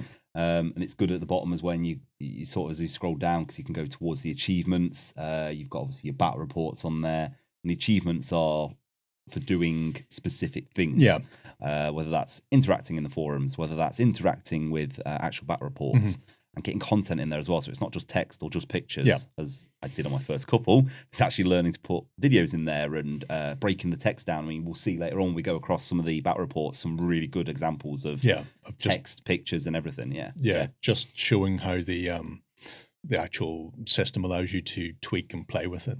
And you can even, when you've started putting things in there, you can move them around. So if you type out a block of text and then go, oh, hang on, it would be better if I put the map in here first. You can put the map in and then just swap them. Yes. So you're not locked in there, and you don't have to worry about oh, I've just put in the wrong thing. I have to delete everything I've just done and start again, because there's nothing more frustrating than having to start again from scratch. Absolutely. So yeah, it is nice to see. Yeah. And it's that, like I say, it's that complete interaction and getting everybody interested, and then it's commented on other people's battle reports. You know, what you like about it, what you don't like about it, chance for improvement. And we're just talking about the interaction from some of the lead vocal people out there, and they are very good. This is what looks really good in a battle report, and it's, you know, it's some of the forums. It's actually okay. We'll do that then. That's a good theme for it. My battle reports, I try to do all black and white pictures. Yeah, I kind of go down the whole period feel of the photos, and it adds a certain aesthetic to it. Yeah, if nothing else, and makes it stand out. So hopefully people know my name before me doing a shameless shout out. Yeah, well, that's the way to do it. I even noticed some people like Gerry, I think, pointed out in somebody's battle report, where he's going, great battle report. By the way, if you've linked this with your friend, then you always get 6 VPs right off the bat, you know, from linking them. So just even things like that, where they've both done 2 battle reports and just haven't done that last little step. So. Exactly, yeah. And we'll show later on, because we'll go on to the battle report I wrote. So I'm just waiting for you to put your version on, and then all we'll do is just put the link in, and off we go. So what we're looking at here, this is the Battlefront UK. So we're back in our offices in Nottingham. We've actually got a store club. So we've got a few guys from the community that come down on Thursday night. And what we did is we went, right, let's have our own club for the global campaign. And we did. And we put it on here. We've got about 10 people at the moment that are actively playing games. Some staffs, mostly outside people, as we call them, those outsiders. Not from this village, no. But no, they come down every Thursday, and we play for about 5 hours or so, get quite a few games in. And as you can see, you know, there's a couple of days when we've played a lot of battles or we've been reported. So the 1st of November was my birthday. I remember it was a Friday, so everybody who played on the Thursday night recorded on the Friday day. And as you can see, we played a lot of red sector for that one. But then every other day or so, we've been having a couple of battles going on, 1 or 2. And it's just about, again, that community feel for it. And it's a bit of, you did really well in that battle. Yeah, I'm going to try and do better than you in that battle. And then it gets that sort of... Yeah, the friendly rivalry, I think, is the phrase. It definitely is. Yeah, absolutely. And then each store or club also has this private forum. Yeah. So I started a couple of comments, a couple of forum topics actually about a week and a half ago, just saying, hey guys, this is what I would like to see from your battle reports, get them posted up. Everyone in our club can see it. You've also got leaderboards as well, which again feeds into that sort of friendly rivalry. So you've got who's got the most number of battle reports. You've got the top commanders for points earned. Yeah. You've got obviously the new recruits, and then the most commended as well. And I must have done a couple of good battle reports, because my name there is shot straight to the top of the list. Yeah, well, joint top. Well, on the top commanders, but the most commended, and that's what it's all about. Medals. It's all about medals and how far out you can get them on your chest. This isn't Russia, man. You don't take your medals off your pajamas and put them onto your uniform during the day. It's not all about the medals. No, absolutely not. No. And then also down the bottom, you've got all the battle reports that the whole club has done. So you can easily jump in and out and see how well yourself did, or your fellow commanders, and obviously get it there. And what I like about the battle reports I mentioned now is some of the titles that people are doing. So this is just our club, but Z-Mouse there did, has anyone seen the Sarge? And you think, that's got something happened in that battle report. Yeah. You can make them as historic or as Hollywood as you want for those titles. You can make them really eye-catching. That's what people are going for, the Hollywood, definitely. And it's a hook. It grabs you straight away, and you go, oh, okay, what's this on about then? Yeah. And it's quite nice because people are making them individual as well, which is really great to see. Also, I suppose if people have been playing and they've got something that's really stood out in that game, then that can be the hook point, that that of course, that changing moment that you can throw in there. Yeah, absolutely. And it's really nice to see that people are posting these battle reports as well. They're coming in quite thick and fast on the various theatre parts of it, as we'll see. And I've only pulled sort of one from each week and each colour line route. Well, let's start the bidding then. So the first ones we're going to look at are... This was the week 1 red route for the Orne Bridge. Yeah. So this is currently locked off, these ones. They are, So you can't play any more battles and record them. You can still play battles for the global campaign, of course, but you can't record against victory or defeat to influence the overall strategy anymore. But it's good to see what people have been up to and everything else. Sure. So this was a British versus Axis by R.J. Bayer, I think his name is on there. Probably on pronunciations all over, so I apologise in advance. But he did a quite good battle report here, had quite a bit of text. He put his army list in, which you can just see on the link on the right, so you can actually download that at your leisure. Yeah. And that'll bring up his army list for it. And then further on down, after his text, because he really went into detail here, which was really, really, really nice to see. Turn 10. Turn 10, yeah, it was a long game. This one was definitely. Nobody wanted to leave that one. It's like, yeah, I'm not giving up now. Not when I can keep still on putting the hit you. reinforcers in. Absolutely. So then reinforcements went in, but he's got a nice couple of pictures in there as well, which is a nice little sort of table setup. Yeah, you can see that the guys have really had a good game there. And I also like to see actually in some of these pictures what people have got in the background of the gaming rooms. I don't know if you've ever thought that. We're all nosy in the background. Absolutely, yeah. So it's quite nice that he's also using here the beach mission terrain assault pack that we did, which was the cardboard terrain with the printed map, specifically for the Fubar mission and beach invasions. But I think a lot of people are actually using the German defenses in their own games for other sort of scenarios and things. Which links in really nicely to him. In February, we'll be having a Bocage set as well, which is all cardboard 3D terrain. I've seen that they're pre-glued as well. They're not actually... they literally just fold up and then they're ready to go. And it's about 45 foot, I think, of Bocage, which is not bad on a 6x4 table. No, and well, this is the thing for the beach set is quite nice because people don't often play beach landing games. They maybe, will play at D-Day. So around June time, somebody will go, I'm going to dust that off and play it. So spending a lot of money on a load of beach defenses can often seem like a waste when you're not going to get constant use out of them. So being able to pick up a cheaper alternative with the little card packs is great. Exactly, yeah. And it's a really nice set. It's really good cardboard as well that the guys in New Zealand put together for us, and they've sold very, very well to stores, clubs, individuals, everybody out there. So yeah, we're very happy with it, and it's a nice set. Yeah. And then each report at the end as well has all these comments. So All American, I haven't actually mentioned All American yet. He's actually the lead vocal American commander, I would say. Pretty much goes through most battle reports, gives his advice, and at the same time also gives his opinion, which is really nice.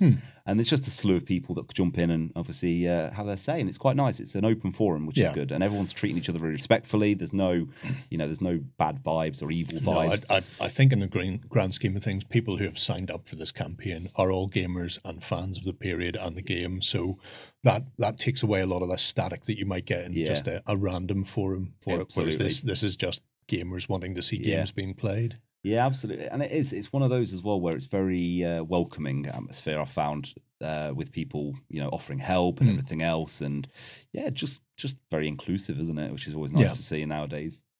So what we got here, this is week 1 green sector. This is Karantan. So I really like this one for the title straight away. Omaha Beach, the battle for easy green. And it was obviously the Fubar mission that they did. And this was a gentleman, James Westerfield. And I think he played his son. Reading through, his son came back from university, I think. Right. And they jumped in and got a game in.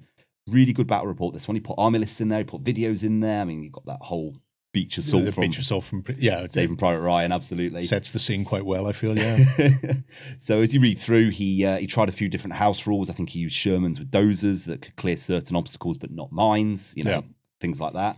And in the end, what he actually did is, instead of using the old Normandy battle book, he actually went, the American mission for version 4 works a lot better. So that's what he ended up using. Yeah, he took the layout from the old book. Yes, that's right. Yeah, and he's got his causeways coming off the beach. Yeah, and if you can see that he really has come very close to doing that layout from that book. He has on his own table. And the best thing about this is we're just saying about the cardboard terrain. So in the middle there, he's actually got the German sort of mortar and rock pits in cardboard, but then he's got the landing craft as the 3D models essentially. Yeah, the resins. Yeah, so it's a nice mix there, and he's also got obviously his tanks and his Duckoos and as well in there. But then the pre-printed map that is the fold-out map, I think there, or it might even possibly be the vinyl map. I can't quite see if I'm honest, but the point is he's got a nice mix. He's got some 3D terrain, some 2D terrain. It works really well together. That's it. It works beautifully. And it looks like a very close battle. I think reading through, it came down to the nth term almost, to lose basically, one way or another. And he was saying that he couldn't get his troops to rally even on a 3+. Just could not get them to rally, and it just became a stalemate on the beach. I feel his pain. I played this in the old Normandy campaign book when it first came out, and he says there, after bombardment and invasion, prior to German turn 1, half of the DD tanks drowned. He got off much lighter than I did when I played this, because none of the tanks drowned. Every landing craft made it to the beach. they drifted into better positions than they'd been set up initially. And the prior bombardment devastated my German so much so that by turn 1 I'd almost lost. It was horrible. It was grim. I demanded better. That is a beautiful battle report. And he's really used the fact that if you put in a single picture, you can give text to the picture. Yes, so which links them together. Which links them, so you don't need to worry about writing a block of text. You can write it for the photo that you're adding. So it's more like a photo story than just a line of text and then some picture at the bottom. And a picture below. Yeah, which I admit my first couple of battle reports were literally just text. Yep. And then a few pictures at the bottom, and people obviously said, well, maybe you should improve it. And for a while I was like, I don't quite know how to do that. I had to play with it. And it's only this morning you've told me there's actually a how-to guide on the website. There's a big button on the first page going, do you want to know how to do this? Do you want to know more? Yes, I wish I had. So that proves if you read the rules, then you might actually be able to play the game. Well, yeah, that's terrific. I have a sneaking suspicion James Westerfield is on tabletop viewer, because I'm pretty sure I've seen him pop up in our forums with that as his username. Oh, fantastic. So it's a bit of cross-platform and things there as well. So brilliant. Right, next up, we've got Colonel Frost and the Drive Them Back to the Beach. This was. So we played the Bridgehead scenario here for his blue route. This was for Samaria Glees. Again, really like this one. This was the first linked battle report. Yeah. So both players submitted the battle, then linked it. And the interesting thing about this one was they both had only done one battle report up to this point, obviously, that we're filming today. Yet Colonel Frost has actually got 7 commendations just off this one battle report with an average rating of 8 out of 10 stars. So I'm kind of looking at it going, this must be a good battle report to have a read through. And it was worth my time to read through. He had quite a bit of text at the beginning, which set the scene and gave a story atmosphere to it. So it wasn't just turn 1, this happened, turn 2, this happened. Yeah, he's turned into a narrative. So with the smoke screen still in place, the 76 Shermans were forced to leave the safety of the hedges and come forward to spray lead on the advancing infantry. Yeah. There's some good imagery in there. I mean, I can see that happening straight away. It's like a novelization. It's good. Yeah. And that's what I tried to do, but I'm nowhere near an author at all. But again, we've got the pictures. So we've got the pictures and the text under each one, which shows nice socks. Lovely socks. Got the scrim net in the background there. So I love looking at the background of people's pictures. Keep it clean, but we love seeing the background as well. And again, it's just a nice little table setup. He's got a central area. He's obviously got the roads coming off of it. So it showed that they set the table up and then played a good game and, got quite a bit of killing done, which is basically what it's all about, Yeah. Now you were quite excited to see Kurt's card there from the command deck, weren't you? I was. Yeah, it's always nice to see Kurt Knipsel. In fact, I toyed with taking him whenever we were playing our game, and then went, well, no, he should be on the Eastern Front, so I'm not going to. It turns out you probably should have done then, because it wouldn't have mattered. The Tigers never arrived anyway. That's a true point, actually. Yeah, I was quite impressed with that. Well, in that case, it may well have been Kurt leading them, because Kurt and senior officers did not get on particularly well. He had quite a bugbear historically about certain things and people who had to fight alongside. So it's entirely possible he just went, no, I'm not. We're not turning up for this battle. No, we'll wait till later. Again, got a ton of pictures in there, some really nice ones.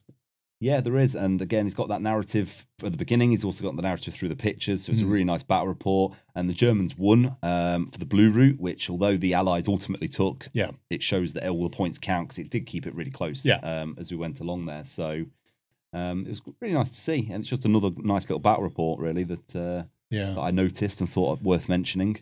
It's interesting you say that about the actual blue route. If I get back to the actual theaters themselves.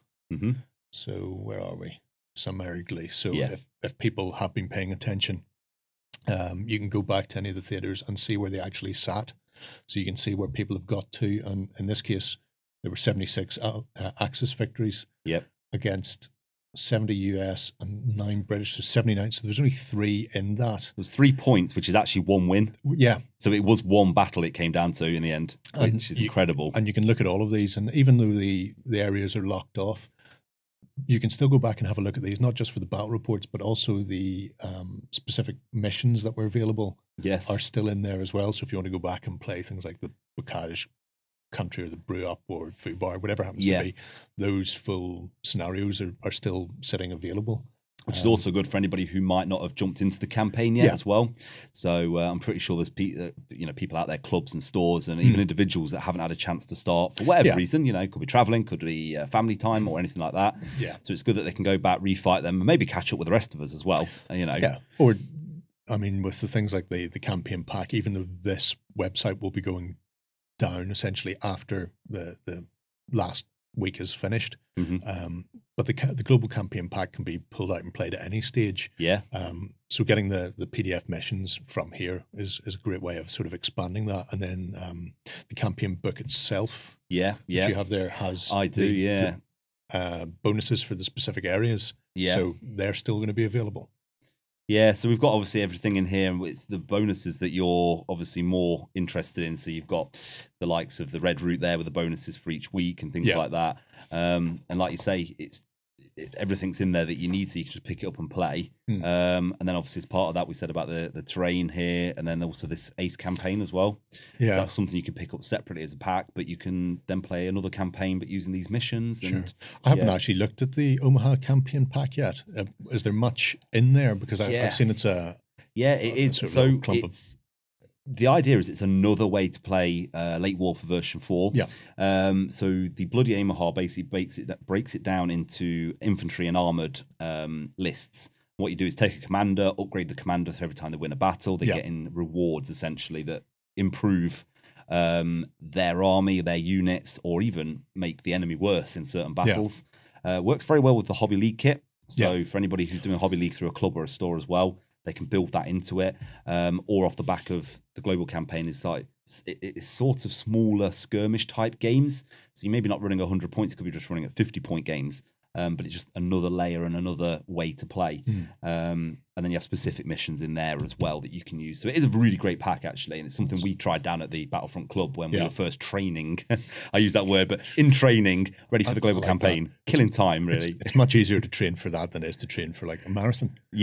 Or even real war, you know. But at the end of the day, you know, I don't want to have to run around too much if I can help it. No, well, thankfully I managed to dodge most of that by being above the draft age. Things would have to go very badly wrong at this stage. So that was week 1. Week 1's locked now. As we stand at the moment, we're on the final day of week 2. So by the time people at home see this, these sections will be locked as well. But you've gone through and had a look at each of the areas to pluck out something just as to well. Pluck something out of people that we like or anything that we've seen that's really nice. So the first off the bat then is Neujatat. And Mobilius. I'm guessing there's pauses or apostrophes or something in there. Could be MB Bellius. Yeah, so this was a really nice battle that I saw again. It's another linked report. So again, both commanders have put in their battle for it and linked it. It was 75 points. So it's a slightly smaller game, very similar to what we did in our game, although this is obviously on a different route. So this was the red route for the Villas Bocage. Which, if I remember rightly, this is actually the Time for a Brew campaign? It probably is, Yeah, so you start in the middle of the board and everything starts pinned down or bailed out, and it's a whole new level to play. It's a different way of playing. So you have to get everyone mounted up. You have to get into your tanks to do some damage.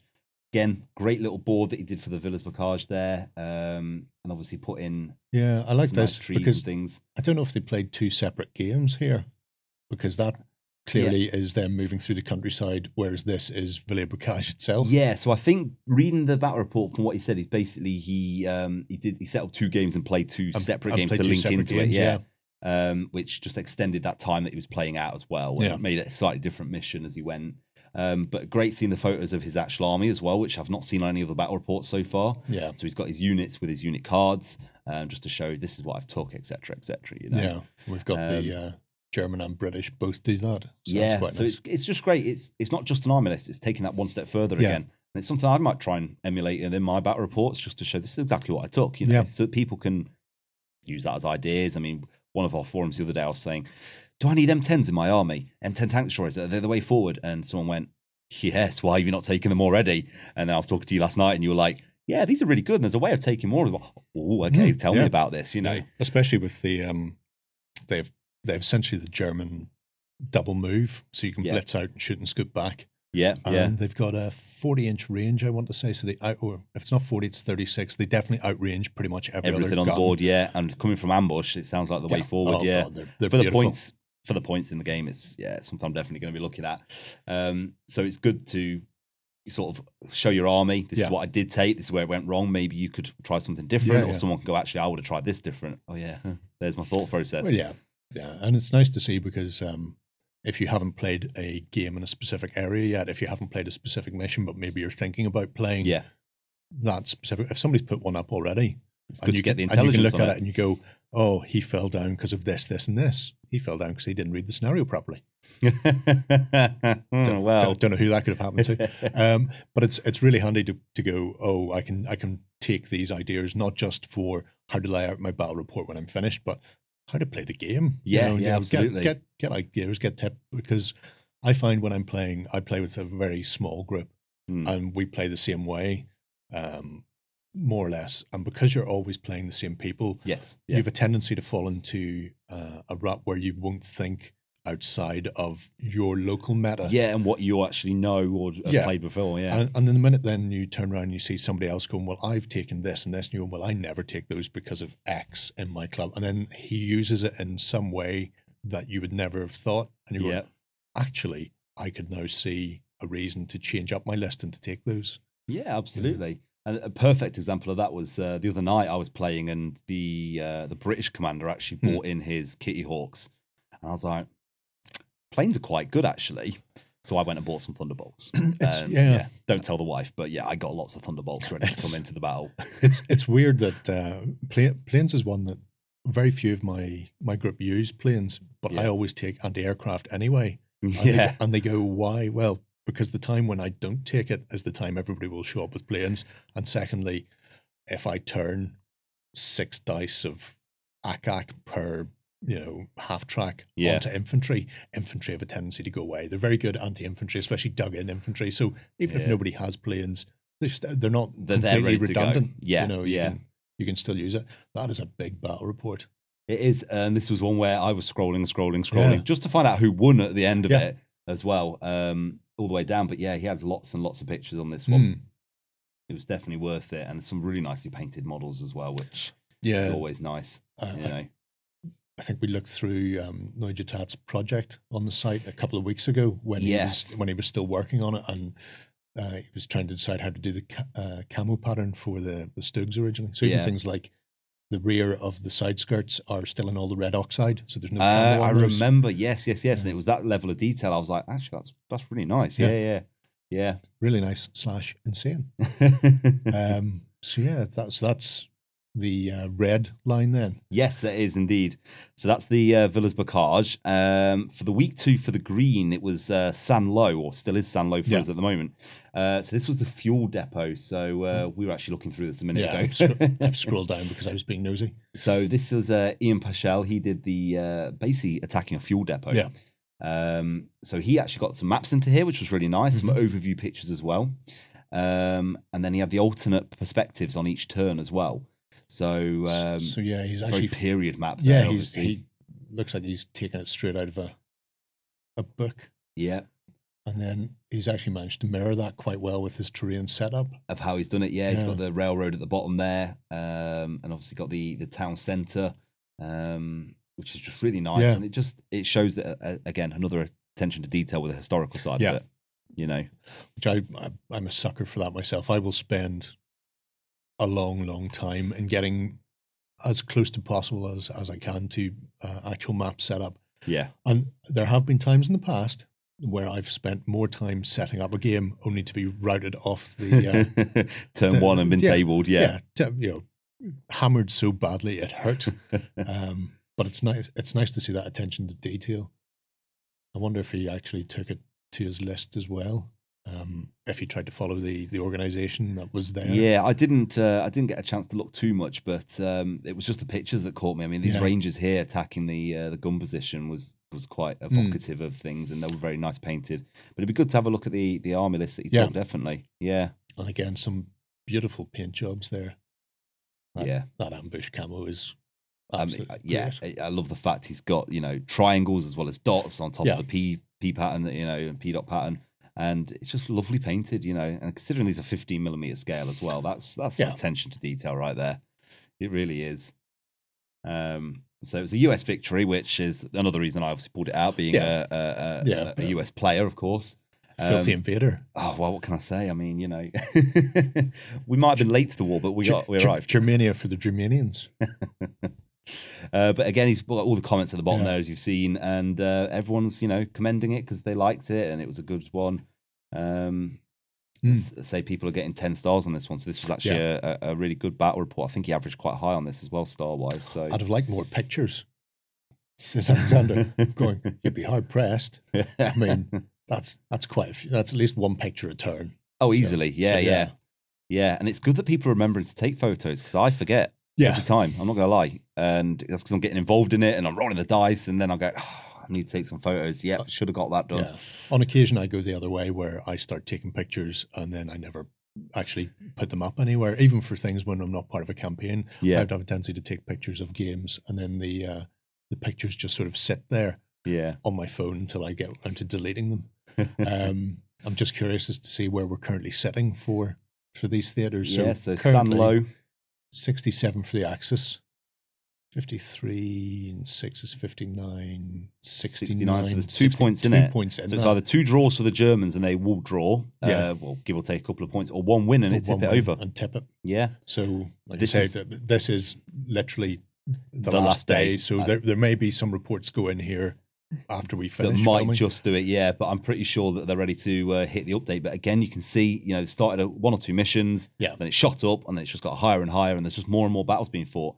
And I think I've seen, personally speaking, without seeing the actual data as such, but over the weekend there is a lot more battles going on, people playing, Makes people, sense. But it shoots right up, and you get a lot going for it. Yeah, but even today, and I say today because this could potentially have been yesterday for us, depending on time zones. So people were there were 7 went in today, 8 in total for yesterday. So already we were on 12:15, and already we've had 7 battle reports. 7 battle reports, although potentially they could have come from the future in Australia or that type of thing. You know, and yet they never sent me the lottery results. But so it's still very tight. And we'll take a look then at our final thread, so I suppose. This is the Blue Roof Cherbourg, and this is actually the battle report I put. A very, very basic battle report, and I've been talking them up. But yours are my game, so I just got a little bit of text in there. And I did this in the hotel last night on very limited Wi-Fi, so I'm surprised it came out. I'm impressed you got any Wi-Fi. I know. You generally have to bring it over with you or carry it in a bucket. But, I did try, but they wouldn't let me on the plane with it. No, shame. So I got a couple of close-up pictures of our game, and obviously threw in there with the text under each picture, and obviously there's a lot of burning Sherman 76 mils there, almost like you were targeting them. I don't know why. Because anytime I stopped, you shot me with them. And then the final picture of the game was me taking the objective, put a last bit of text at the bottom. But the point of showing you this really was this is obviously a live one, so I can move stuff up and down, like you said. I can link a battle report to an opponent with the text as well, and it's that code there you can give. All I have to do is put a video in and put some armor lists on. I've got the full XP available for that for that battle report. What a shame the video won't be. I know, done in time. I mean, it's a shame really, but really no, you know, in terms of XP, it's dead easy to get. It shows your commanders that you're worth. If people have the competency to do videos, and I'm terrible with technology, but even I had a little YouTube channel where I managed to ham out videos on occasion. But it could be something as simple as it doesn't need to be a full video turn by turn. There are free software available for things like Audacity, which is a voice software. Literally, you can just download Audacity for free. There's a couple of YouTube tutorials showing you how to do it, and you could just upload pictures and image gallery to YouTube. And then just voiceover as you go. So you could put up an image, and then after 10 seconds, change to the next image, and you can just talk through what happened. Comment on it. Just commentate even. Exactly. And just comment as you go through, and then do that and upload that, and that gives you a little thing, because sometimes people won't read a wall of text, which confuses me, but some people don't like reading. Weirdly, I've seen people go the other way, where they go, I don't like watching videos, I'd much rather have the text so I can skip things. Going, okay. So all things to everybody. So even if you're not standing with a camcorder, and if that's still what they're called these days, or I suppose phones do it. I think more people will be using phones. Ease of access, isn't it? Well, not for me. Box brownie, perhaps, or hand crank would do me. But yeah, so you don't need to be recording every dice roll, every play of the game. You don't need to have a camera in one hand and be throwing the dice in the other. It could be something as simple as just a photo narration, and then pop that up, because people enjoy seeing things like that. Exactly, it's more content for people to interact with and look at and everything else. Or even do what the likes of even myself is doing, just put little YouTube videos and links to YouTube that other people have put up. I put the other day a World War II victory parade in New York, and it was like, I won the battle, let's get the victory parade in there.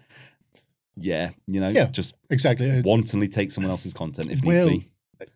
It gives you the whole feel for the battle report then, because you're not just getting the battle report, you're getting the sense of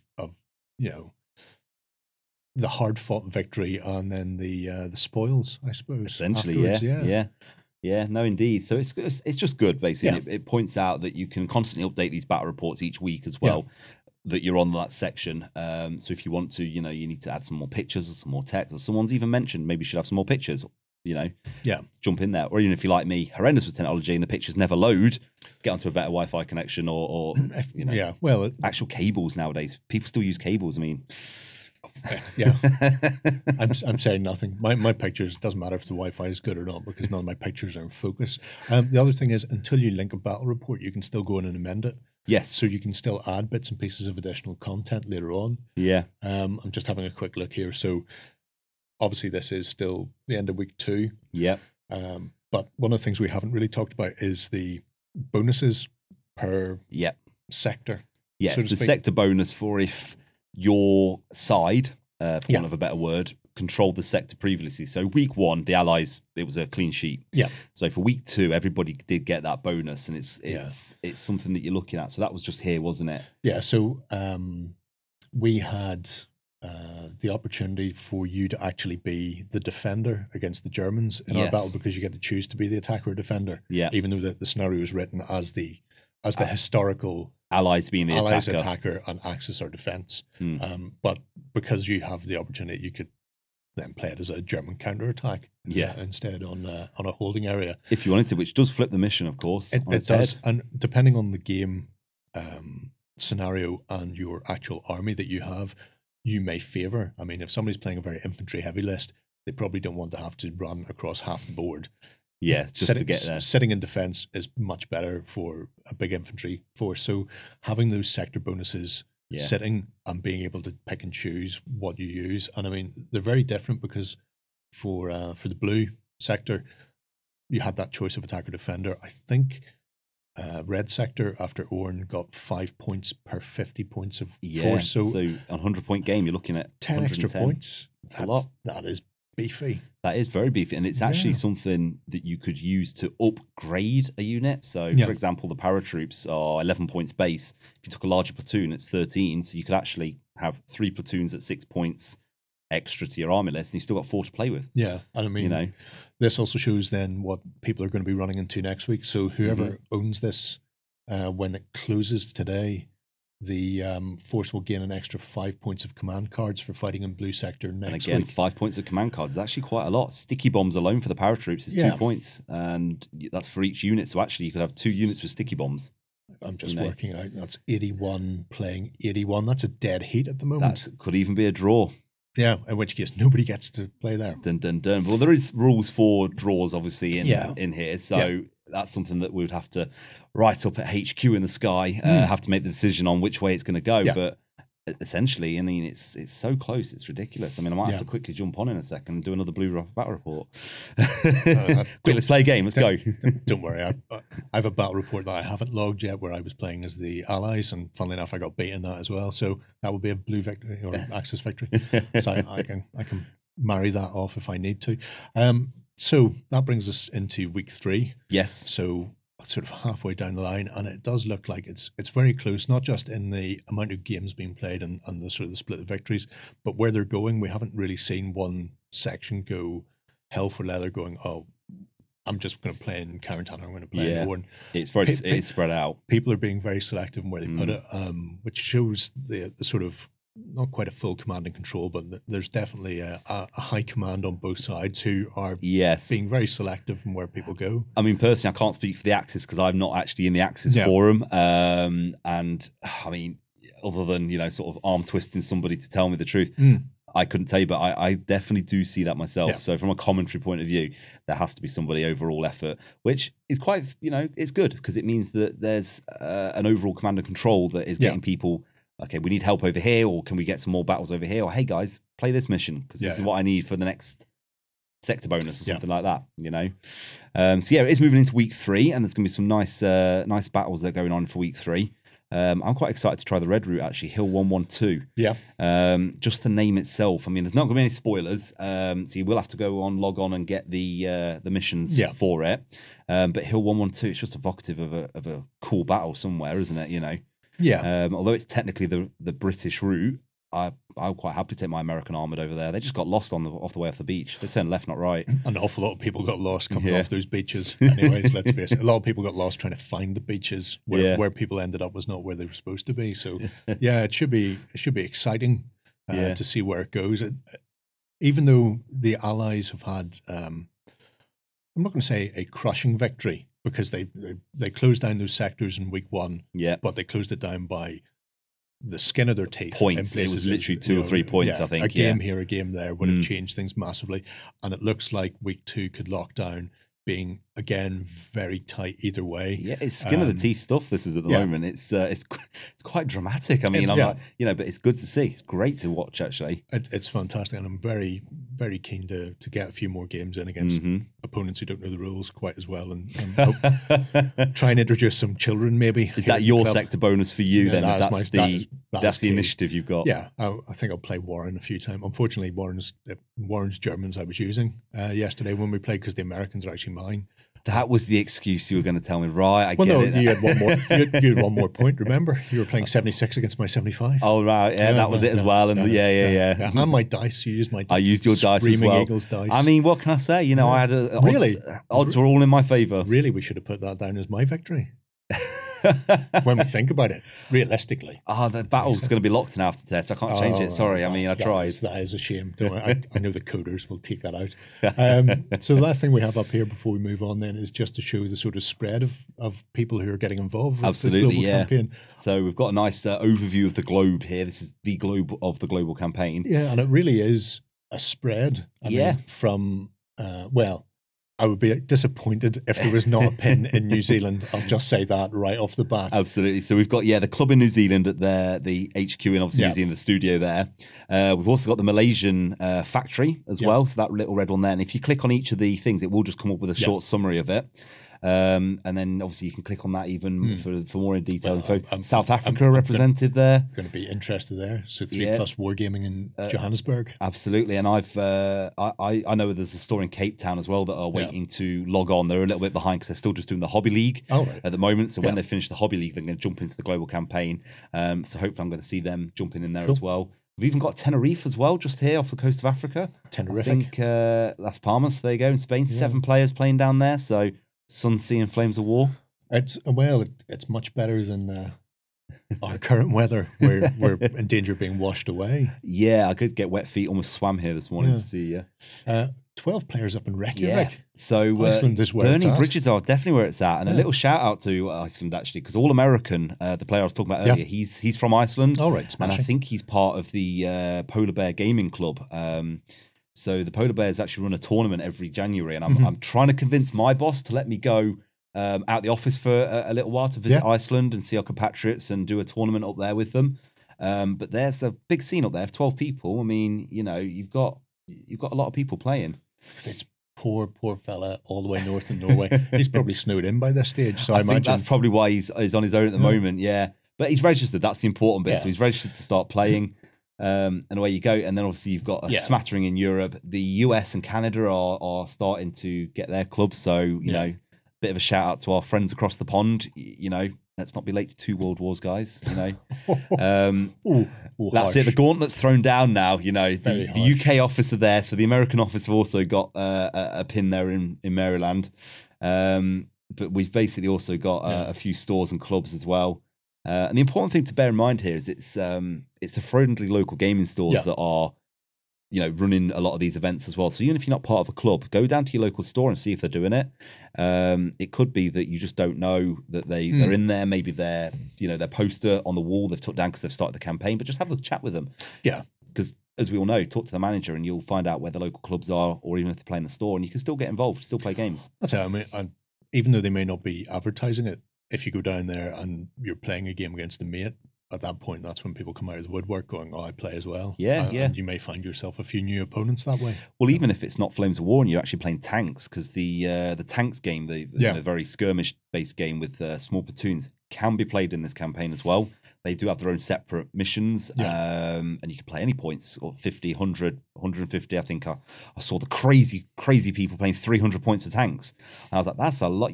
Let's play Flames of War, but no, they like the rules. They like the simplicity of rolling the dice. So, don't want any terrible infantry getting in the way of their little tanks. The tanks charging through the bocage, absolutely. Yeah. So they played some really good games on there, and it all links into the campaign, of course, because there were battles where there was no infantry; it was mainly tanks. Yep. There were some battles where it was all infantry, no tanks. So it's however you want to play it, really. But yeah, there's a good representation. Everyone's playing. It's the key message here is just to get back in there and see who's playing in your local area and get some games in. It doesn't matter where you play. Yeah. So keep on trucking. So I think that was all I've got to show you today. Yeah. I mean, how are you finding the campaign yourself? Are you enjoying what you've played so far? I am enjoying what I've played, yeah. I'm always enjoy whatever I'm playing anyway because I'm like that. I like getting games on the table. So it's, like I say, I've two of the people who came to the boot camp we had in June who hadn't played any Flames of War at all. Yeah. One of them hadn't played any Historics before he came to the boot camp. So we've played a few games in the Hobby League, and they're actually one's from Belfast, and the other one's from Armagh. So for people outside Northern Ireland, it's about an hour and a half, 2 hours away from Armagh to here. So once a month they're coming down, and that once a month is this Saturday coming. So half the day will be spent getting some games in for our own version of the campaign as well. So I think that'll be at least. I think Paul has got Americans, but it might be British. I'm not sure which way he went in the end, but Robert's definitely got Germans, and then I can play either. So we're trying to avoid blue on blue to keep the feel for it, which isn't something that people have to worry about. But I like to flip back and forth anyway, so it doesn't really matter to me. But it just means that some of our I occasionally will cross the stream, so to speak. I've only got one registered account, so only registered for Access, which means whenever I'm playing as the Americans, I'm just a throwaway, so there won't be any links from my side on that one, but it keeps things interesting for the others, let's put it like that. Yeah, absolutely. It's like the same with me. I only play Americans because I genuinely love the American army, and as much as I'm throwing the gauntlet down for them, to get into the scenario, I love playing the Americans with the paratroopers and the armored and even the assault companies, and I just can't wait for the next few books to come out later on in the late war campaign. So I'm very much American through and through. But that doesn't stop me playing the odd game with Germans and borrowing an army here and there. And actually, I'm looking at getting Fallschirmjäger as my next army just because they're airborne. Again, I kind of like that feel. So it's also that springboard to jump in and maybe start a new army, and things like that. So good things, dude. Really good things. Cool. Well, it's been a pleasure talking to you again. Thank you for having me, dude. Good luck for the next 4 weeks of the campaign, I suppose. Yeah. So week 3 onwards. And we're going to move on here, folks. If you haven't already got involved in the global campaign, it's never too late. Even if you don't join us for the online part, but if you're into Flames of War or tanks, you can still get the campaign pack and give it a go with your own group, your own club in the new year, or whenever you get into it. So it's always there as an option. It's not just stuck solely to these 6 weeks that we're playing it. Yeah, so it's interesting to see that swing back and forth between the Axis and Allies, and it's still very, very close. So we're into we're going into the final third now, the last 2 weeks of the global campaign. Whereabouts? Where are we headed next, Lloyd, or what's phase 5? Is it? We're going into phase 5 next week. And then the week after that, we're going to phase 6, and that is the final phase. So we're almost done. As of Monday, we'll be down to 2 weeks. Yeah, nice. At the time of recording, it's 6-5 to the Allies, but obviously we haven't locked off this week's run yet. So that'll come in early next week. So it's very much all to play for. If you're watching this on Saturday or Sunday or even Monday, you still have the chance to nip in and make an impact and effect, because we'll be locking and updating and going into the next phase on Tuesday. Yeah, definitely pop into your forums, either your Axis or Allied forums, and ask around, see where those battle reports are best placed. If you've lost one, obviously throw it into somewhere where you're losing heavily, so it doesn't impact. If you want to put it into somewhere where you're going to do some good, this is the point where you get strategic and tactical about where you actually log those results. And that leads us nicely into the part of the show where you get strategic and tactical about where you lodge your cash on Kickstarter. Dun, dun. Nice, I see. I like that. It's Kickstarter watch time, and we have 2 doozies for you. One, the first one, is one that we have been waiting for a long time. Gerry has been basically rubbing myself against people. Yes, to say, have you heard about this? Yeah. You need to hear about this. Yeah. You need to know about this. You run around the office going, "Do you want to clash spears with me?" Yeah. No. As well as that, can I just say, I'm assuming that this was at Historicon. I played this at Historicon. Yeah, because it was pretty much all you've spoken about since you came back from Historicon. Yeah. Yeah. There we go. Yeah. Okay. I don't see a problem with are, that. of course, talking about the Clash of Spears from Alvaro and Francisco Iris. Yeah. Or Fighting Hedgehog, as it's much easier to pronounce. Fighting Hedgehog.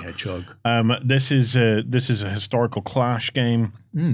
Gerry's been bouncing up and down about it. He's absolutely in love. Alvaro and Francisco, you have the love of a giant. Yeah. Boys, you really do. He also has a lot of love from our own community, because these are 2 long-standing community members within Beasts of War / OnTabletop. Yeah, they've been floating in and out of our forums for years now. And they went and they made a game that is incredible. Yes, by all accounts, very much, and doing very well on Kickstarter too. I think they were trying to raise about $5,000. They're now like 30-40 grand in. So they were attempting to raise 5,000 of the finest pounds. Yes. And they're currently at about $45,000. So they've smashed their goal for congratulations for printing the game, and they've been going from there. So they announced this set of Clash counters. Quote. Well, just before you get into the counters, what are they actually raising money for here? Rulebook, is it? Well, yes. The main source of it is the Clash of Spears rulebook, which is this delightful affair here. Ta-da! So it's a 150-page historic warband skirmish game. I'm going to say skirmish because it's got a lot of non-skirmish aspects in it. You can form up, you can form sort of shield wall type affairs, but it comes down to the tactical choices that you make when you play, because unlike some of the other skirmish games out there, where if you run across some open ground, you're fine. If you run across some broken ground or through a forest, you might just reduce your range. In this, you have to deal with the fact that you're carrying armor. Heavy armored troops going through that open ground are grand. Heavy armored troops going through a forest or across rough, uneven ground become fatigued. They get slowed down. They become worse at fighting. Whereas light troops are more able to move across that ground and still activate and react as normal. So the whole idea about it is your warband. Yes, you can move people into difficult terrain if you want to, but they're not going to be as effective. Yeah, and at that point, pay the penalty for that. At that point, lighter troops will come and hamstring you. I have questions. You ask your questions, and I will One do my best to answer. Does it matter about the base size? No. Yes, I like this already. This has caused people consternation because they've actually got Vitrix are doing 6 sets. They've only managed to get 3 sets for the initial Kickstarter, but Vitrix are on board to do 3 more sets at least for them. So they've got Vitrix on board? Vitrix are on board. A little bird tells me that Foreground could be on board on this as well. So Vitrix come with no bases currently because it's basing agnostic, and people go, oh, but you need bases. But we don't want to. If we tell people that it's no bases and you can use whatever you've got if you've got stuff based anyway, it doesn't matter. Yes. Even multi-based, that's all fine. And then the minute you go, we're going to supply some bases with it, then people will start going, but these are official bases. Oh, yes. Yeah. So they've been desperately trying to not add bases in. There is a base stretch goal. It's so far in the future. I think it's like $90,000 for the base in the stretch goal mark. Oh no, it's only 50,000. There we go. Bases for everyone. Yeah. Oh my God, they're square. They are square, which is great. Yeah. So Foreground are going to do their bases. They're also they've done counters, fatigue markers, that sort of thing. Back up to these tokens. And this sort of snuck out because it wasn't a stretch goal. It appeared as a hidden stretch goal. So once they hit 45 grand, they went, well, we're going to do these tokens. You're all going to get them. We had mentioned it before because we've been working behind the scenes with Foreground. And not just on the bases and the tokens. Foreground are going to be designing a whole set of terrain for them as well. Yes. For your ancient Roman, Egyptian, Punic, sort of Carthage, Greek, whatever happened. All of these sort of a Roman fort. A Roman fort. may say a Roman mile fort. So these are coming from Foreground as well. So we've been told we can announce it. I don't know if anybody else will know before we've announced it. So this could be an exclusive, in which case, well done us.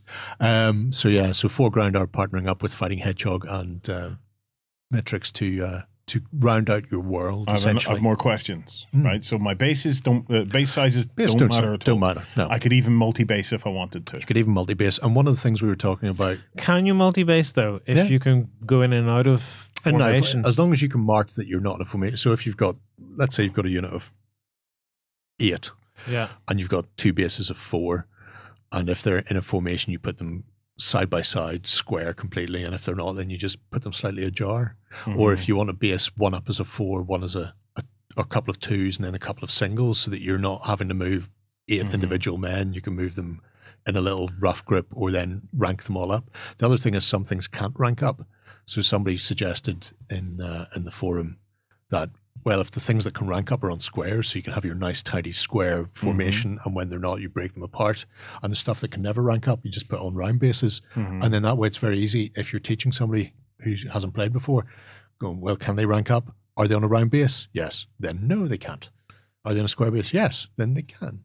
So you can even do multi-types of basing. Because it's interesting. Do you remove individual models? Yes. Yeah. So doing a variation of a 3 and a 2 and a 1 then. Which is cool, because when I've been playing games of this size, like Saga and stuff, I find myself at multiple times going, it'd be really cool if I could rank up in this. And I know like games like Sword Point, you can rank up and break apart and stuff like that. So I was just wondering, does it? You've played this game, yes, at Historicon. Did you guys go in and out of ranked up formations? Did it slow the game down, or did it keep going along at a good pace? It keeps going at a good pace. The thing about this is they are war bands. These are foraging parties, small skirmish groups. They're, you're not looking at, these are not whole armies. These are representative of small encounters. So when they form up, it's for the likes of a shield wall and stuff. Yeah. So even though, let's take Greeks, for example, forming phalanxes, which were typically hundreds of men. You don't form a phalanx. You're essentially just forming a shield wall. Yes, these super elite troops may have been trained in how to form phalanxes or how to form manipulative formations, whatever it is, but they're not doing it now. They are essentially just squaring up with their friends to get a bit more protection. And it slows you down. You don't move as quickly as people who aren't in a formation because you're having to move in lockstep. You're having to keep the shields together, and you can break apart at any time. That's up to you. So yes, forming up takes a little bit, but then breaking apart at any stage is up to you. If those pesky skirmishers are within range in some I have rocks, another question. You can just break and go after them. So looking at it on the tabletop, 6x4? Yeah, well, anything from 4x4 is the kind of recommended one. Yeah, anything from like a 3x4 Saga style. Can I upwards. play a 40k kind of size of a game in this? People have been doing their level best to try and break it by playing as big. The stuff I painted a while ago for it was probably about a third more figures than I needed. But people have been playing with 2 or 3 times that. So instead of going, I'm playing with 30 guys, they're going, I'm playing with 100 men, and it works. And it's working, yeah. Oh, So, God.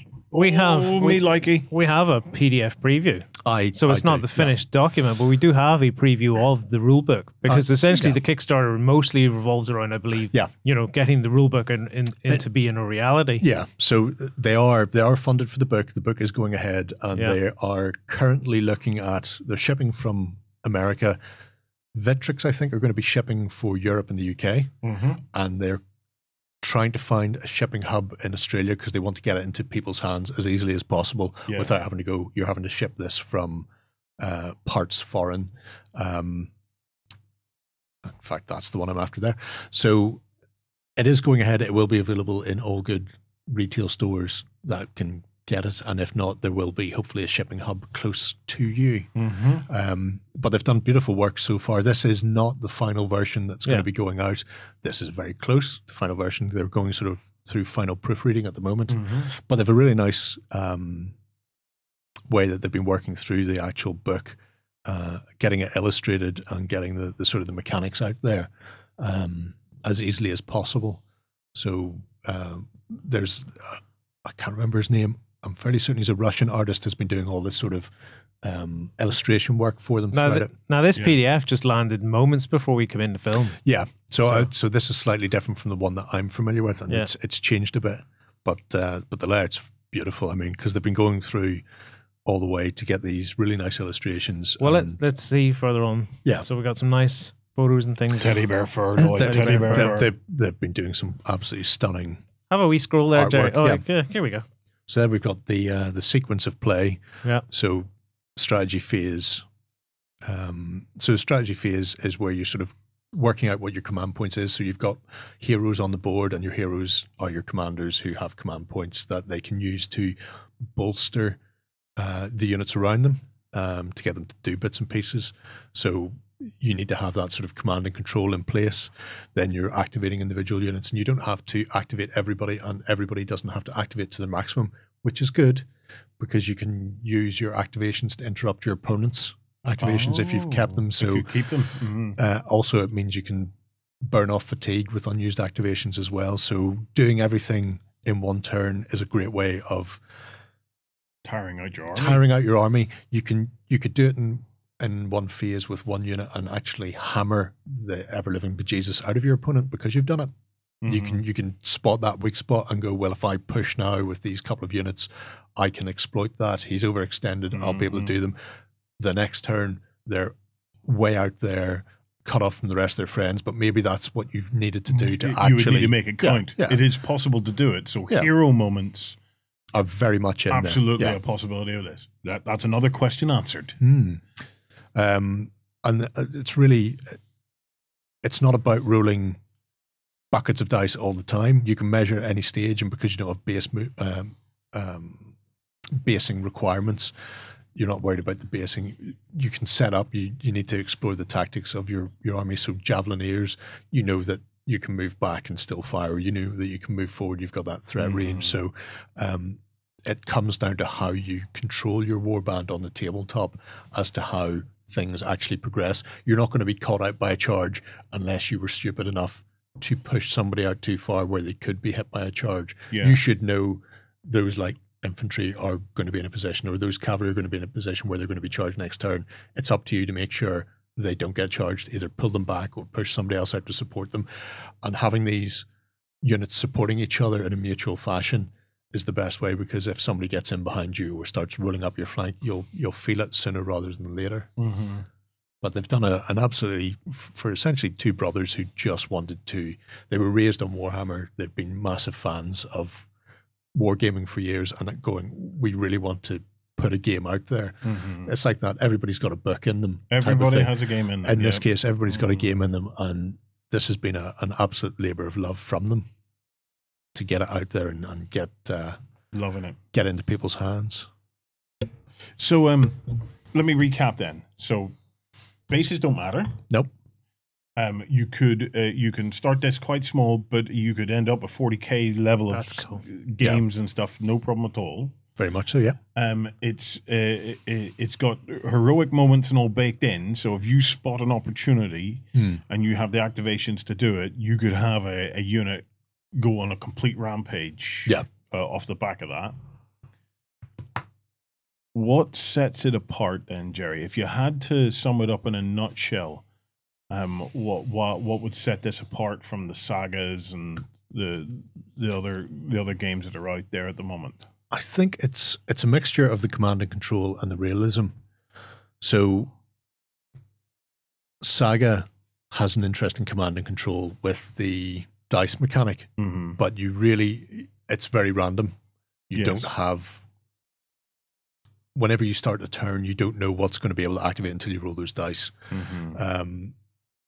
SPQR is very hero hammer and lots of dice, buckets of dice. But doesn't have a command and control feature. Everybody always gets to activate and everybody gets to do what they want. This comes in between the pair of them where you've got that feeling of tactics and maneuver, but it's down to you and exploiting it and working out what you can do and what you can't do, realizing where you are overextending and pulling it back. And the system works so beautifully from the initial deployment phase where you are essentially scouting two forces, you against your opponent, in a sort of chain of command kind of way.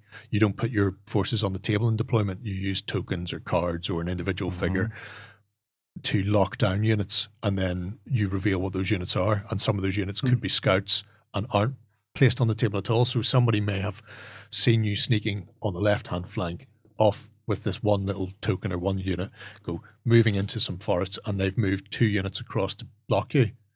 And then it turns out that that's actually scouts who don't take any part in the battle at all. And they've got 2 units miles away from the rest of the fight, and then all your fighting is done on the right instead. And by the time they get back over, they're lamped. Yes. And it's these sort of interplays from the simple style of deployment all the way through the game. It's all about your tactics and what are you doing and how are you imposing your will on the battle against your opponent. Right. I have a list of army lists. Yes. So the first few army lists include, get this, Roman Republic, Carthaginians, Lowland Gallic tribes, Highland Gallic tribes, Greek colonies, Iberians, Lusitanians, Celtiberians, Italian hill tribes, Italian lowland tribes, Numidians, and Macedonian expedition. Yeah. So it's massive already. And that's a very small geographic focus and a very small period as well. They're mostly gone around the sort of the Punic Wars and the fighting that was going in that point. Yeah. They have plans to expand it beyond that. What they've been talking about at the moment is at least 3 more books coming, depending on the success of this, which will be a early Imperial Roman. So the standard Hollywood Romans that people know. Yes. That first sort of century AD type of Roman fellas kicking off. And then the people they fought with. So your British, your Gallic French, all of these sort of these periods and this where it's that sort of period after Carthage. And then also they can go into the Dark Ages. So the Vikings, the Saga war bands, the Dark Age, whoever you want, the Normans and Bretons and all of these things. And they also want to do a campaign book. But because they haven't worked out what the actual order they will do these things in, you've got people who are going, well, the system seems great. I really enjoy the system, but maybe I'm not particularly keen on the Punic Wars. And I'd much rather see Imperial Romans against the Gauls. I'd much rather see early Imperial Romans against Germans. I want to redo the Teutoburg Forest or whatever it happens to be. So when they launch, they've said that they're actually going to launch with, here's the rule book, and then here are army lists that we've done that aren't play tested, because these army lists have been play tested and balanced very keenly, which is why it's such a narrow band. They haven't tried to do 800 years and several continents in one go. They've gone, here is the armies that would have fought against each other, and they are balanced against each other. Now, they're also going to release the lists for the other periods that aren't balanced. and you can use those and the points values so you can construct your own lists and your own war bands. If you want to go and start doing the bit of history, if you want to go, what did the Irish actually use in the Dark Ages? They used this and this. What did the Picts use? They used this. Okay, well, this seems a reasonable points cost, and do the bit of the footwork yourself to make these things balance out. And they'll tide you over until the guys get back to it. So they may decide to do the campaign book next, which I think would be better if they did the campaign book and give people to get you by lists for the other periods rather than do another period and then do the campaign. I think if they do that, but they might choose, they may be further ahead with the Imperial Roman period book than I know, so they may decide to do that next. Well, I've just counted that up. It's 12 factions or something like that covered at the minute. 12 lists, 12 lists in there, yeah. Is there scenarios and stuff in the book? There are a ton of scenarios in the book. I think there's 9 or 10 in there at least. Can you flip down in the PDF and see if you can find one? I will flip down and because I know one of the things, like, it's great to get into a game, but if you get into a game and you've got no scenarios to play, because I know that's kind of what happened with the Saga 2.0 came out. It came out. We were all sitting around for ages waiting for some scenarios to come out, and it got really annoying. So I just want to make sure, the scenarios in the book and you get up and running, because like there's no point having the lists and then you're sitting there going, we're trying to make up all our games now. Yeah, and these games aren't balanced, and therefore we're having to spend a lot of time playing a game and then going, that would have been good if we'd done this instead. That would have been good if we'd changed your lists. So scenario section, there is indeed. They have 6 scenarios to begin with. So from This Is My Land and Foraging Duty, with terrain variations as well. Oh, there's some people going through. Oh, there's an elephant chucking somebody off a mountain. I'm going to go out on a limb and say Hannibal crossing the Alps there. At fate points. Yeah, so they've even got things like consulting the omens. This is stuff I didn't get into when I was playtesting it. I'm poking around with the game because I've been having some fun with it. Yeah. But being able to give a rousing speech to your men before you play. So the speech is inspiring and you gain fate points. So fate points are kind of like the Warhammer Fantasy, fate points of old, where you fluffed a roll terribly, you've got 1 fate point to spend on your game, have a free reroll, don't mess it up again. Yes. It's that I'm just about to win moment and I've fluffed my roll. I have an option to bring it back. That anything but a 1 roll on 1 dice. If you've done it twice in a row, then clearly you've annoyed the fates and you deserve whatever you get. Night missions, dawn or dusk, so it reduces the range and cover. So there's a small amount of scenarios, but there's enough variation between fate, time of day, and weather conditions and that sort of thing to mix it up as well, and see how things change. Well, guys, 19 days left for Clash of Spears. Well worth watching if you're into your historical kind of ancient. Well, no, it's not ancient. This is ancient. This will run ancients onwards. So historical ancients. If you're into that, this is one definitely worth going and checking out. Ben, we have some pulp. What's the next Kickstarter? So as well as that historical side, we've also got some awesome stuff from the guys at Crooked Dice, who always do and a little bit off the wall and crazy, and they always seem to plumb the depths of what we loved from back in the annals of history and bring it back to the fore for use in 7TV.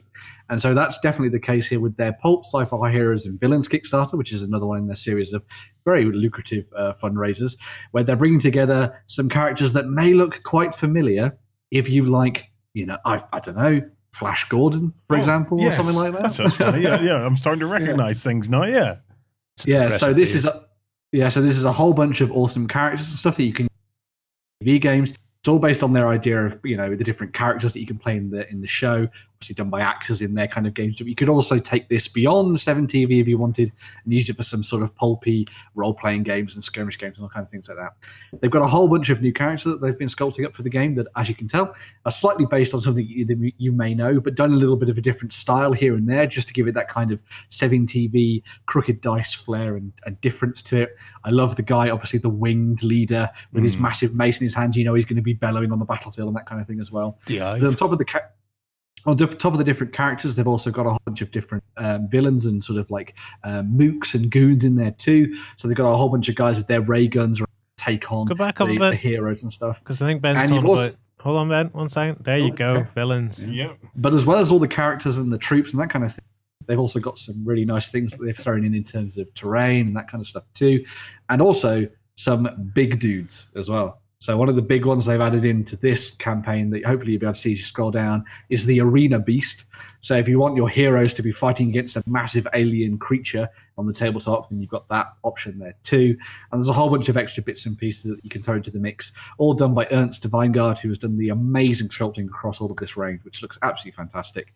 And yeah, so yeah, I'm expecting to see people picking these up, painting them in some luridly bright colours, as you might imagine from the period, and bringing these to the tabletop to show off and get stuck into your games with 7TV and that kind of thing. So there you go. There you have it. A giant robot. He's awesome. He's awesome. I'm thinking I'm liking the guys in the robes. Go back up to the guys with the ray guns and the robes for a sec. No, further up. Because I quite like that, because there's a guy screaming Kalimar right in the middle, just beside Dr. Jones. No Time for Love. Mm-hmm. Keep going. I think those guys are my favourites out of this. The mole men looking fellas. Yeah. They look like they have just got hand-me-down World War II gas masks that were bought army surplus by L Street Studios, and they just went, yeah, you wear these now. And that will make you monsters. Yep. That's cool. Okay, guys, that wraps that up. 8 days left for the pulp sci-fi heroes and villains from Crooked Dice. Once again, thank you very much, guys, for watching. A big thank you to Gerry, to Ben, and to Lloyd for joining me this morning and touring through the world that is the most magnificent world. It's the gaming world. Right. That's us for this week. Hopefully we'll see some of you tomorrow over for XLBS over on OnTabletop.com. We've got some... What are we going to talk about tomorrow? We'll talk some hobbies and stuff tomorrow. Oh, I know what I'm going to talk about tomorrow. I have a plan. I have a secret Christmas gaming plan. I'd like to tell you about it tomorrow. Right. Until then, dudes, happy gaming. Go ahead and check out our other content on screen now. And while you're at it, why not hit subscribe and remember to ding our dong. Go on, you know you want to click it. Go on.